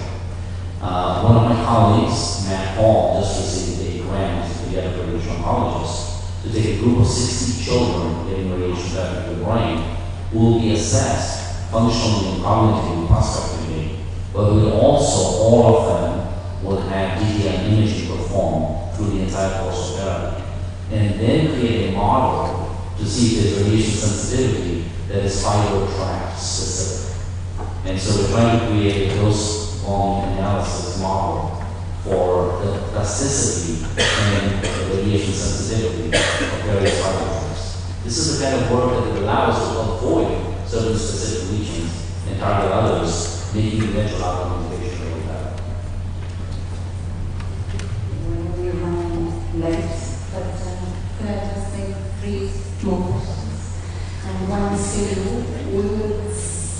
I wonder if I missed it, but do you have any idea of the molecular pattern of your survival patients, of your 6 patients? So the oligos are all 1p19 decoagulated, they're all IDH 1 mutant, they're not IDH wild type. The astrocytomas similarly are IDH mutant, not IDH wild type. They've all been analysed for any evidence of they've been analysed for MC, they've been analysed for P10 and EGFR amplification as well. Those are negative. Certain data, certain promoter methylation hasn't been analysed anymore because, of course, the first release was operated on back in 2010. We can't go back and reanalyse again, but part of the challenge I get from my molecular lab is you've just asked us to reanalyse these for the P10 and the EGFR. What you wanted us to do again for the TERS, and when you're going to stop asking us to reanalyse these specimens. So if it's not changing what we do for that individual patient, then we get the challenge. But yes, they got good molecular profiles. Curiously, they're all negative as well, which was also weird. Okay. And Professor Mehta, and regarding the work in progress and in relation with children, do you know, are you aware of any work of combining radio and chemotherapy under with even lower doses of radiation? So I think medulloblastoma is a perfect example. Low grade. Low grade. So I think it's a very attractive hypothesis to test. Can you do risk-adjusted dosing? We don't have data for it, but it's a very attractive concept. We see many other diseases. Take oropharyngeal cancer, for example. If HPV positive oropharyngeal cancer versus HPV negative, you can do risk-adjusted radiotherapy to reduce the radiation dose. So the principle has been tested in other diseases, not in lower Glioma yet, but it is definitely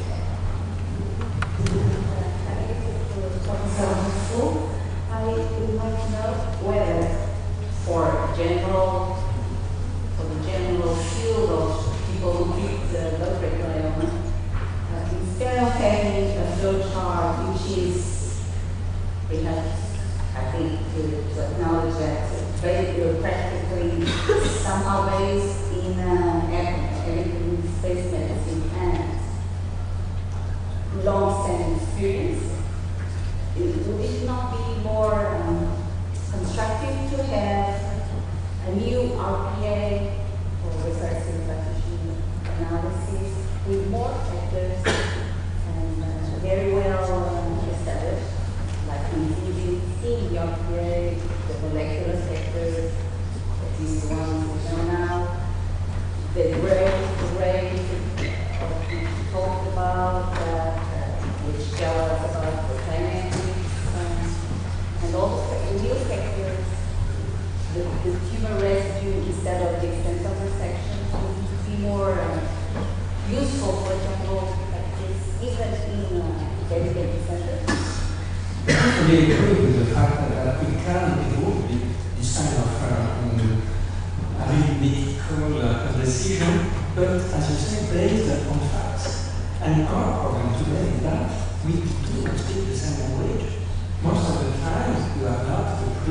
post-op, post-surgery radiotherapy and cytological assessment. You have not the calculation of the kinetics. You have not just the calculation of the volumes. You have not the long-term follow-up because patients were just alive, yes, no, and so on and so on. So that means that we totally agree, and for more than 10 years, we have been finally we have to collect prospective data, maybe not to randomize, we can discuss about that. So this is the real question, in fact, how to collect prospective data, but it's not done. Even the standardization is sometimes independently of everyone knows that it's done in approximately 15% of people in the world. And you have not post-operative evaluated objectively by the surgeon or by the oncologist himself. I mean that by doing, in fact, just the truth. So, yes, we agree how to convince people now to be objective. And with this, sorry, yes. It's a question to both the surgeons of you. If you knew before the first operation the characters of IDH and P92 characteristics, could you eventually change your mind about addressing this in surgery?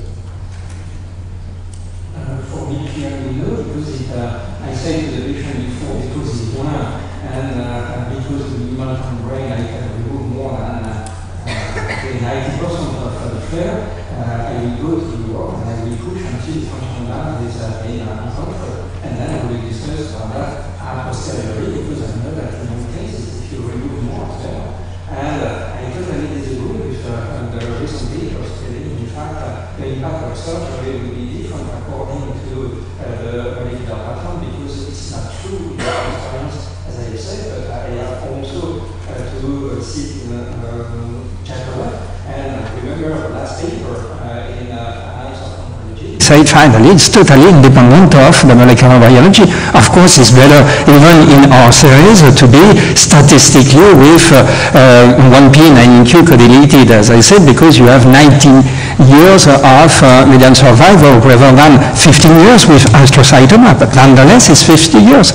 So, no, I totally disagree with that, and the problem is that I started to see surgeons doing a biopsy now, telling finally the pattern is not so good, and finally I will not go to the OR. It's totally crazy. And then I do surgery a posteriori by removing the tumor and following just the patient. So I think we should really finish. And we're going to listen to... Thank you very much. Now, I guess that we are going to have the great pleasure of hearing Dr. Monika Hegi. She's one of the pillars of what we decide now in modern neuro-oncology. Everybody knows her work, and so we are going to hear her on epigenetic vulnerabilities of low-grade gliomas, biomarkers, and new opportunities.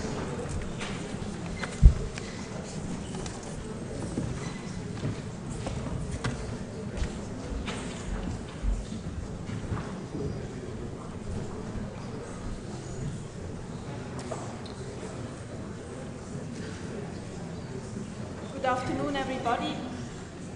It's a great pleasure for me to be here, and I think it's always a pleasure to be at the low-grade glioma meeting because many different views on this tumor type are presented, and I think that this is important to have a whole.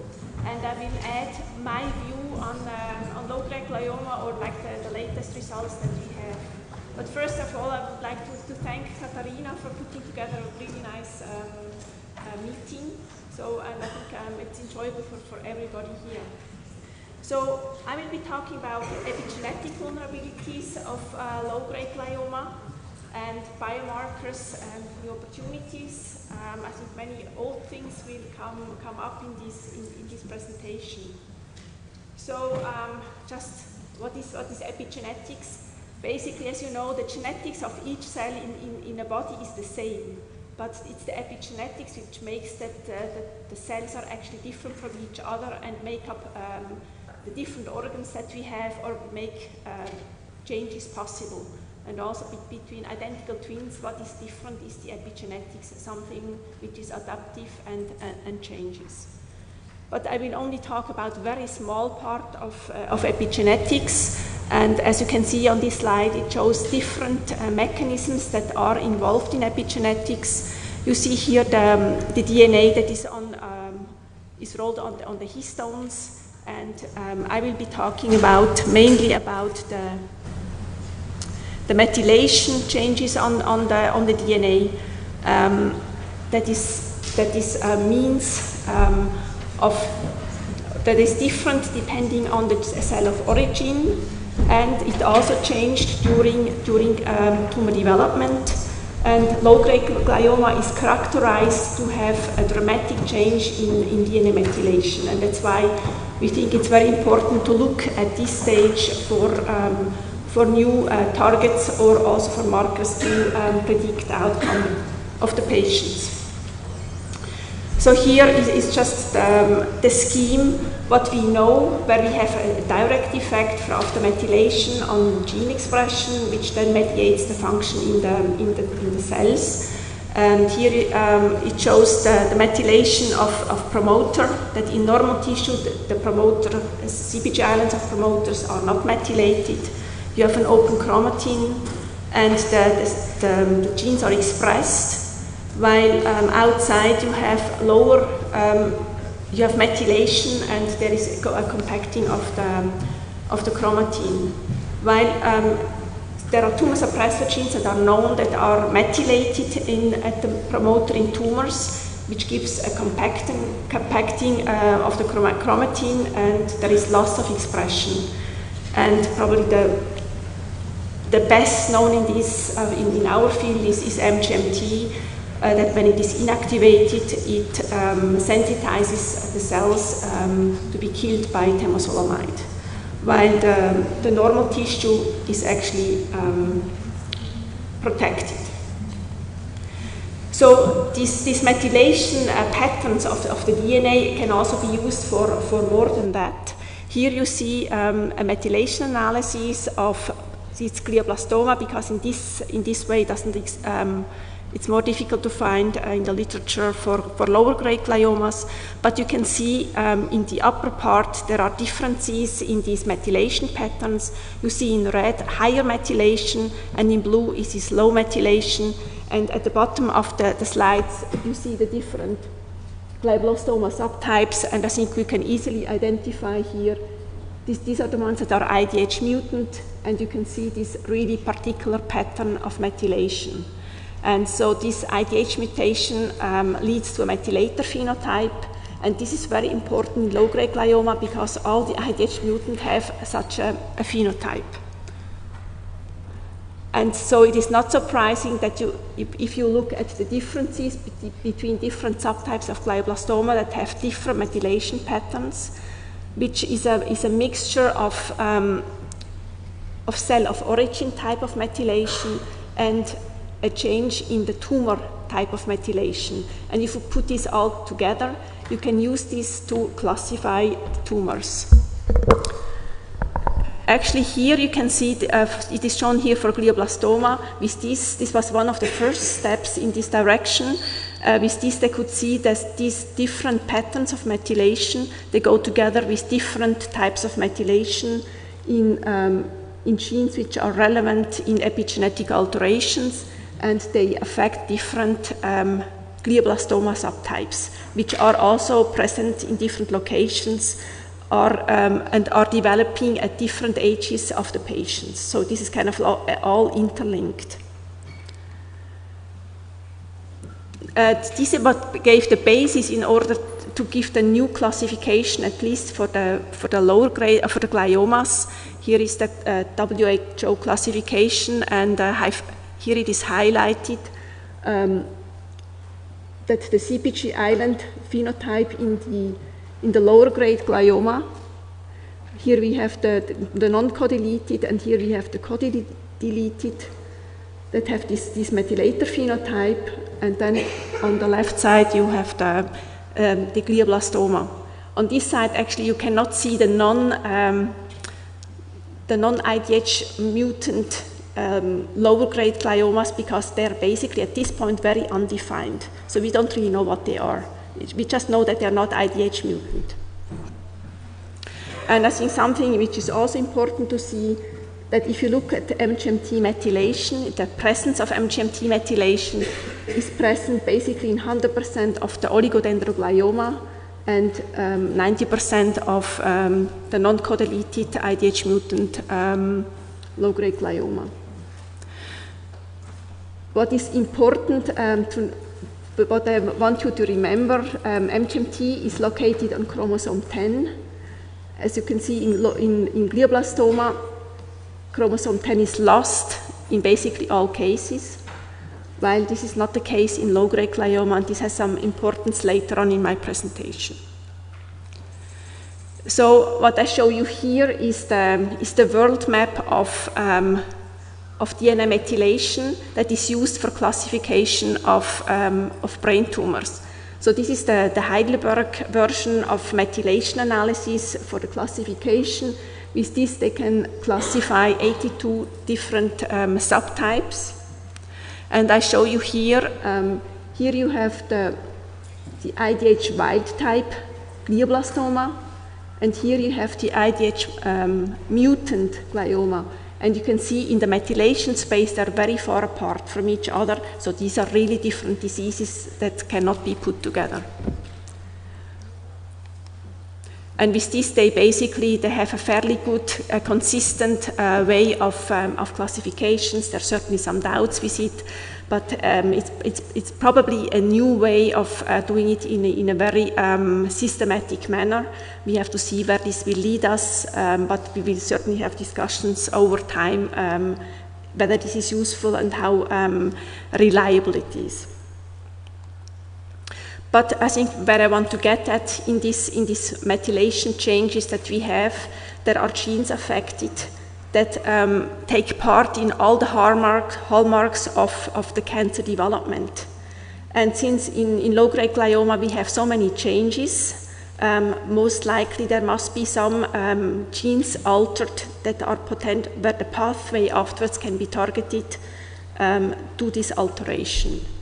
And so therefore we went out to look at our low-grade glioma study from the ERTC, the 22033 that has been presented by Minesh before, where we were looking at this methylation to see whether we can see something more. Here I just summarize you the trial again. I think something which is important to note is that the patients, they were actually randomized at the time when they needed treatment, and the treatment was initiated depending on high-risk criteria, which means the entering into the trial was very different from one patient to the other, which makes all the analysis quite difficult, and the associations of markers is very difficult, of course. So this is a difficulty for our side. But of course, it's the patient who is in the center of the question. And I don't have to remind you that there was no difference in progression-free survival between the two treatment arms. Here is just something I would like to highlight. You have the three different subgroups, and I would like to show the difference in age. So the youngest group, maybe show it with the arrow here. The youngest group are the non-codeleted, and as not surprisingly, the oldest are the ones with IDH wild type low-grade glioma.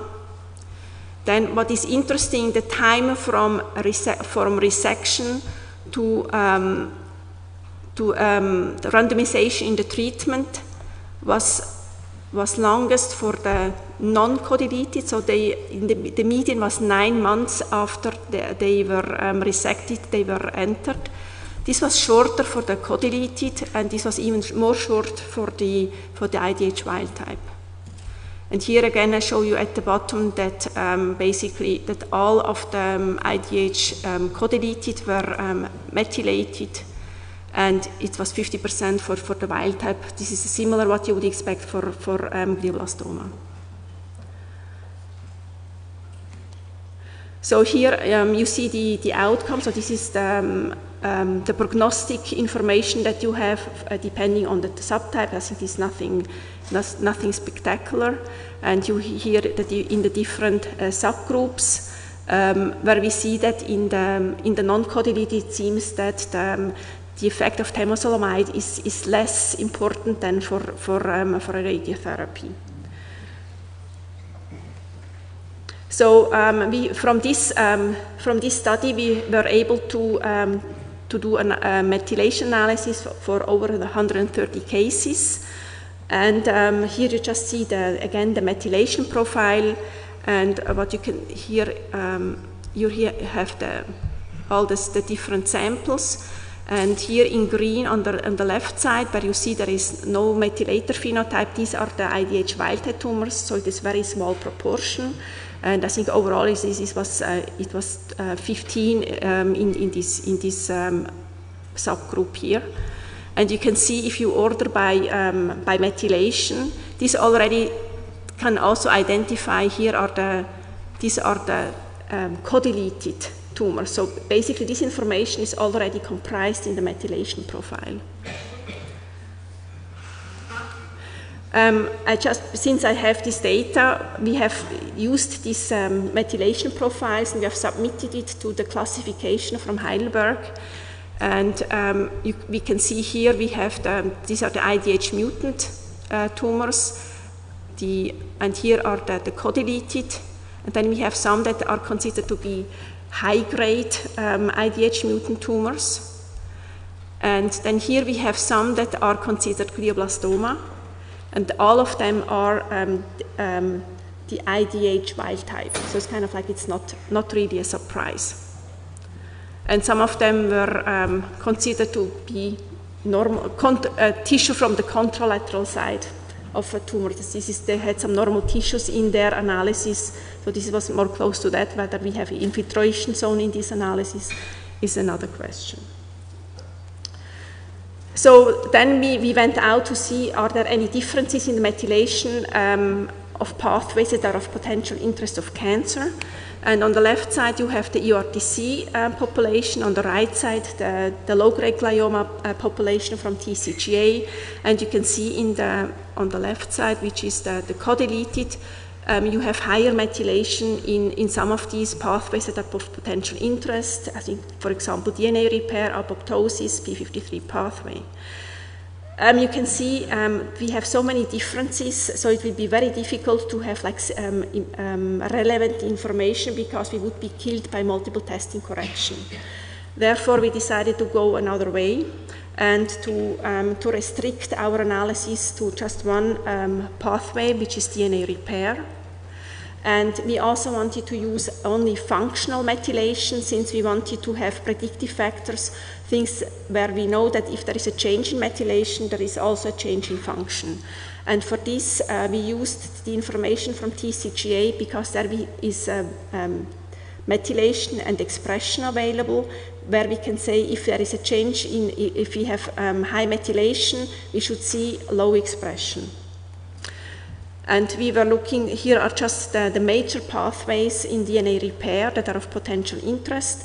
And the choice was because the patients have been treated with temozolomide and radiotherapy, which certainly, where DNA repair is certainly of importance.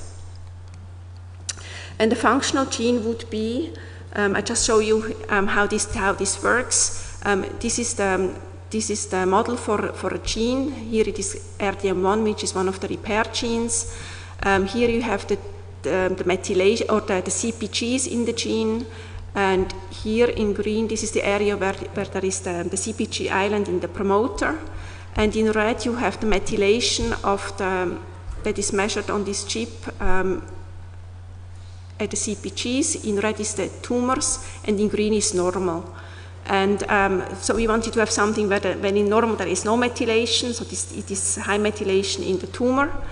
And, oops, this was wrong. And down here is the correlation with expression. So we're looking for negative expression, and if we had a negative correlation of -0.3, we would only look at these probes because they are what we call functional. This is functional methylation, and the cutoff of -0.3. With this, we would also be able to fish MGMT, because this is always for us is something that we know, and we always look at that. So here are all the functional CPGs that we have identified, and you can see you get really a very structured heat map, and let me see, and you can see that there are blocks, and this is because a CPG for a given gene is very highly correlated, so that they more or less behave the same way. And on the right side, you see the associated genes for this.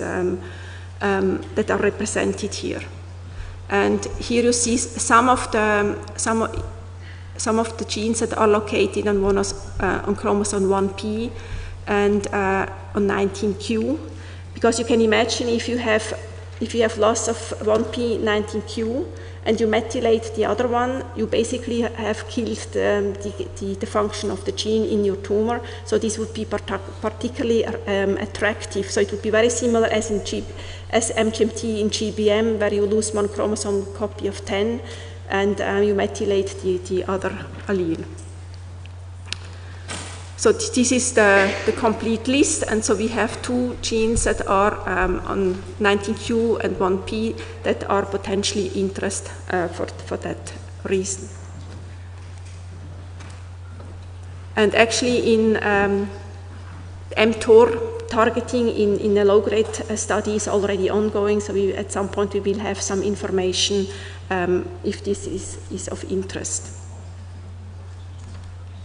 So here I show you the genes that we have identified that have functional methylation, and is projected on all the different pathways.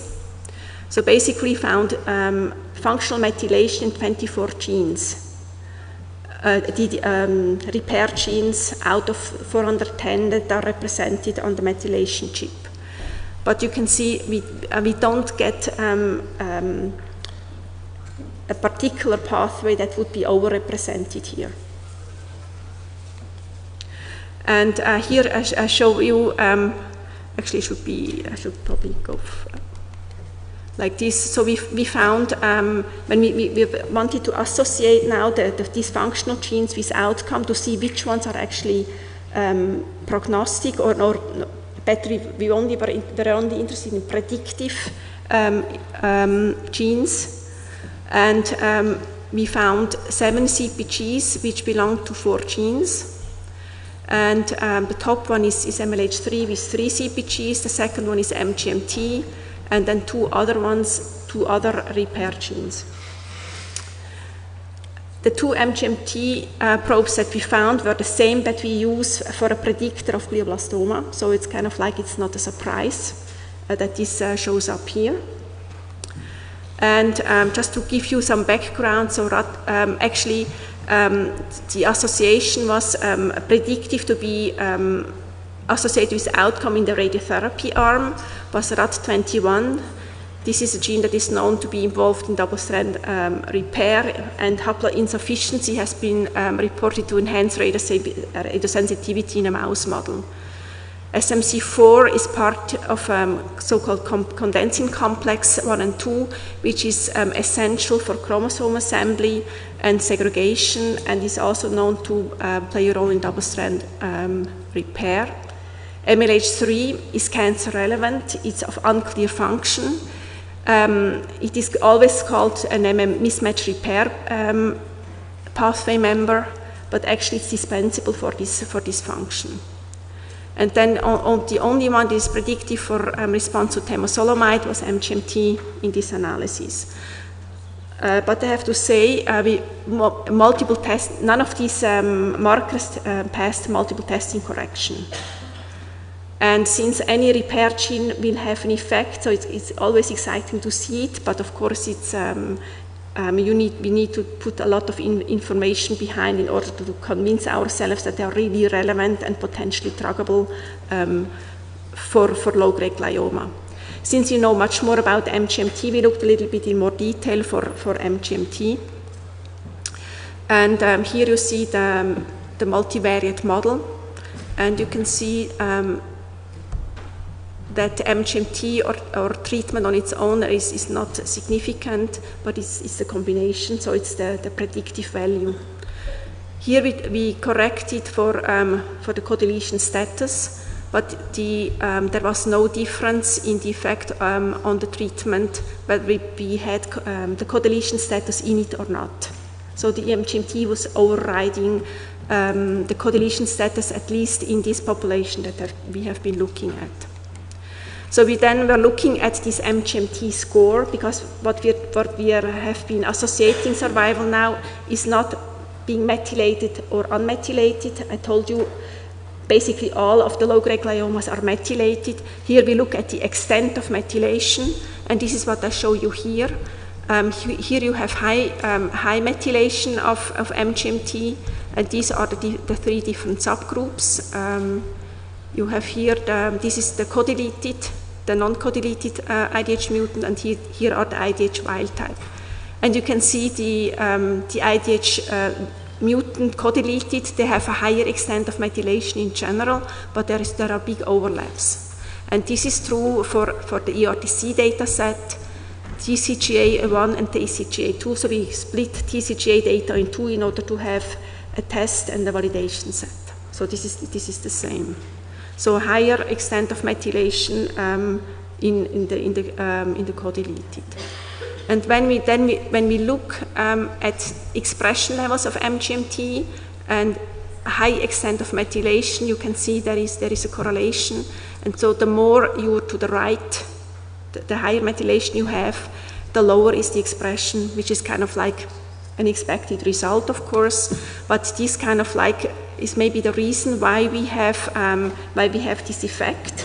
And you have to remember, in low-grade glioma, we have 2 copies of MGMT. And if we see methylation, we don't know per se whether we have inactivation of both.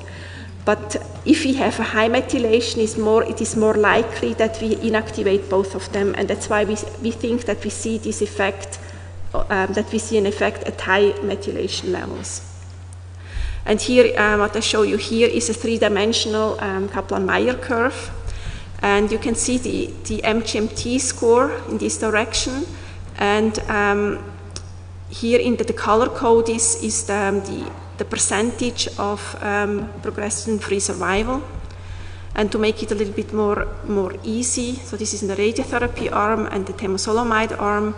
And so to make it more easy, Pierre has put the first and the third quartile.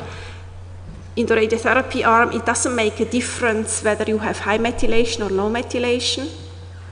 While in the temozolomide arm, if you have high methylation, you do significantly better than if you have low methylation. So the extent of methylation makes a difference for the outcome of the patients in the radiotherapy arm. No, in the temozolomide arm, sorry. So it's predictive. So with this, I would like to summarize. So we found that 24 repair genes that were functionally methylated, and there are 5 candidates that may indicate treatment options. I didn't go into this in detail here. Methylation in 4 genes was associated with outcome either in the temozolomide or the radiotherapy arm. And the MGMT score, or the extent of methylation, was associated with outcome in the temozolomide arm. And we think this effect is probably because we need to inactivate both MGMT alleles, and the score MGMT test cannot tell you whether it's 1 or 2. We can only look at the extent. So these results certainly need validation, but I think this score could provide a tool in the future in order to decide how to treat patients. So if you have a large radiation-free field, you might say, okay, we try temozolomide first if you have a high methylation score. But most likely, in the many genes that are methylated in low-grade gliomas, we should be able to find some other potential targets. And here just the people who have been involved. So it was Pierre Bedi here in the back who did all the calculations and the bioinformatic analysis, and Sebastian Kurscheid, he did the analysis. And of course, this has been done in the URTC, and Brigitta Baumert was the principal investigator, and Roger Strupp were the co-investigator, so this was a very close collaboration. Thank you very much for your attention.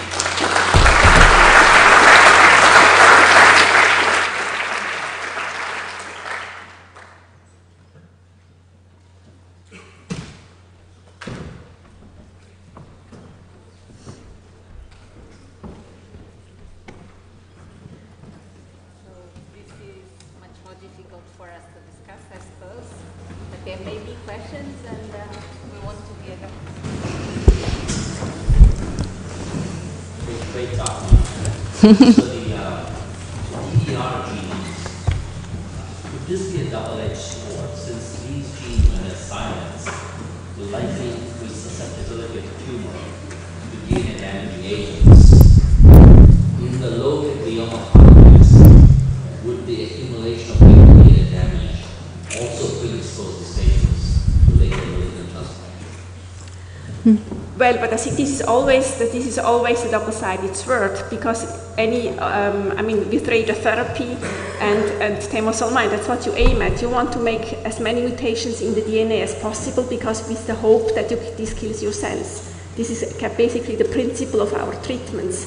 And of course, you can also with this provoke to get mutations which then afterwards are promoted out. So I think it goes with it. Do you have enough events on the trial to tease that out? I don't think so. We have a very small group. You mean for the mutations or what? To try and actually get a mutator phenotype for who undergoes malignant conversion.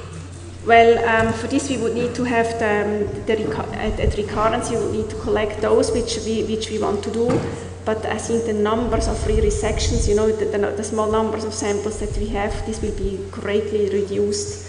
And I think the methylator phenotype, the mutator phenotype, I think is expected to be in the range of 10% or something like that. So.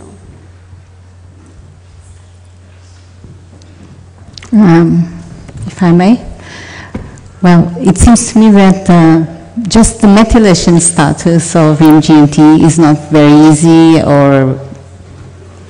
to do, and not all people use the same methods across labs, and if that's the case, just to determine whether there's a methylated status, what about the extent of methylation? So actually, this methylation assay is part of. You can get this from the same chip for which that is used for the Heidelberg classifier, and basically this is the reason why we can also do it in TCGA, because you can annotate it using the model that Pierre Bedi for my laboratory has done, and actually when you send your sample to Heidelberg, they will also give you the MGMT result, and you will see you can see the score on the report. The score. So this is now set up for that assay. So because it's a quantified assay, but what we have not done is kind of like the decision from when on would you decide to treat. We just show that the extent makes a difference, and then afterwards, of course, it's a clinical question where you make a cutoff in order to decide one way or another. Yeah, and it has to be validated in terms of clinical outcome, I suppose. Well, I mean, this is what we have shown. When to decide? We have no validation set because there is no other clinical trial where this data exists. So. And in this time of genetic therapies, is there any way that you can induce an hypermethylated phenotype in tumors? That you can do what? Induce hypermethylation through some genetic manipulation or something like that? Yes, indeed, there are like with CRISPR, you can add a second enzyme, and then you can start to methylate promoters in a designed way. So, but first of all, we need to be able to put this into the tumor. As usual, you have to be able to reach your target. And we hope that the tumor has been cut out completely, so there is more difficult to run after those cells that are kind of have evaded from the central part. Thank you. Any more questions? Thank you very much, Dr. Hegi. Thank you all. This is it.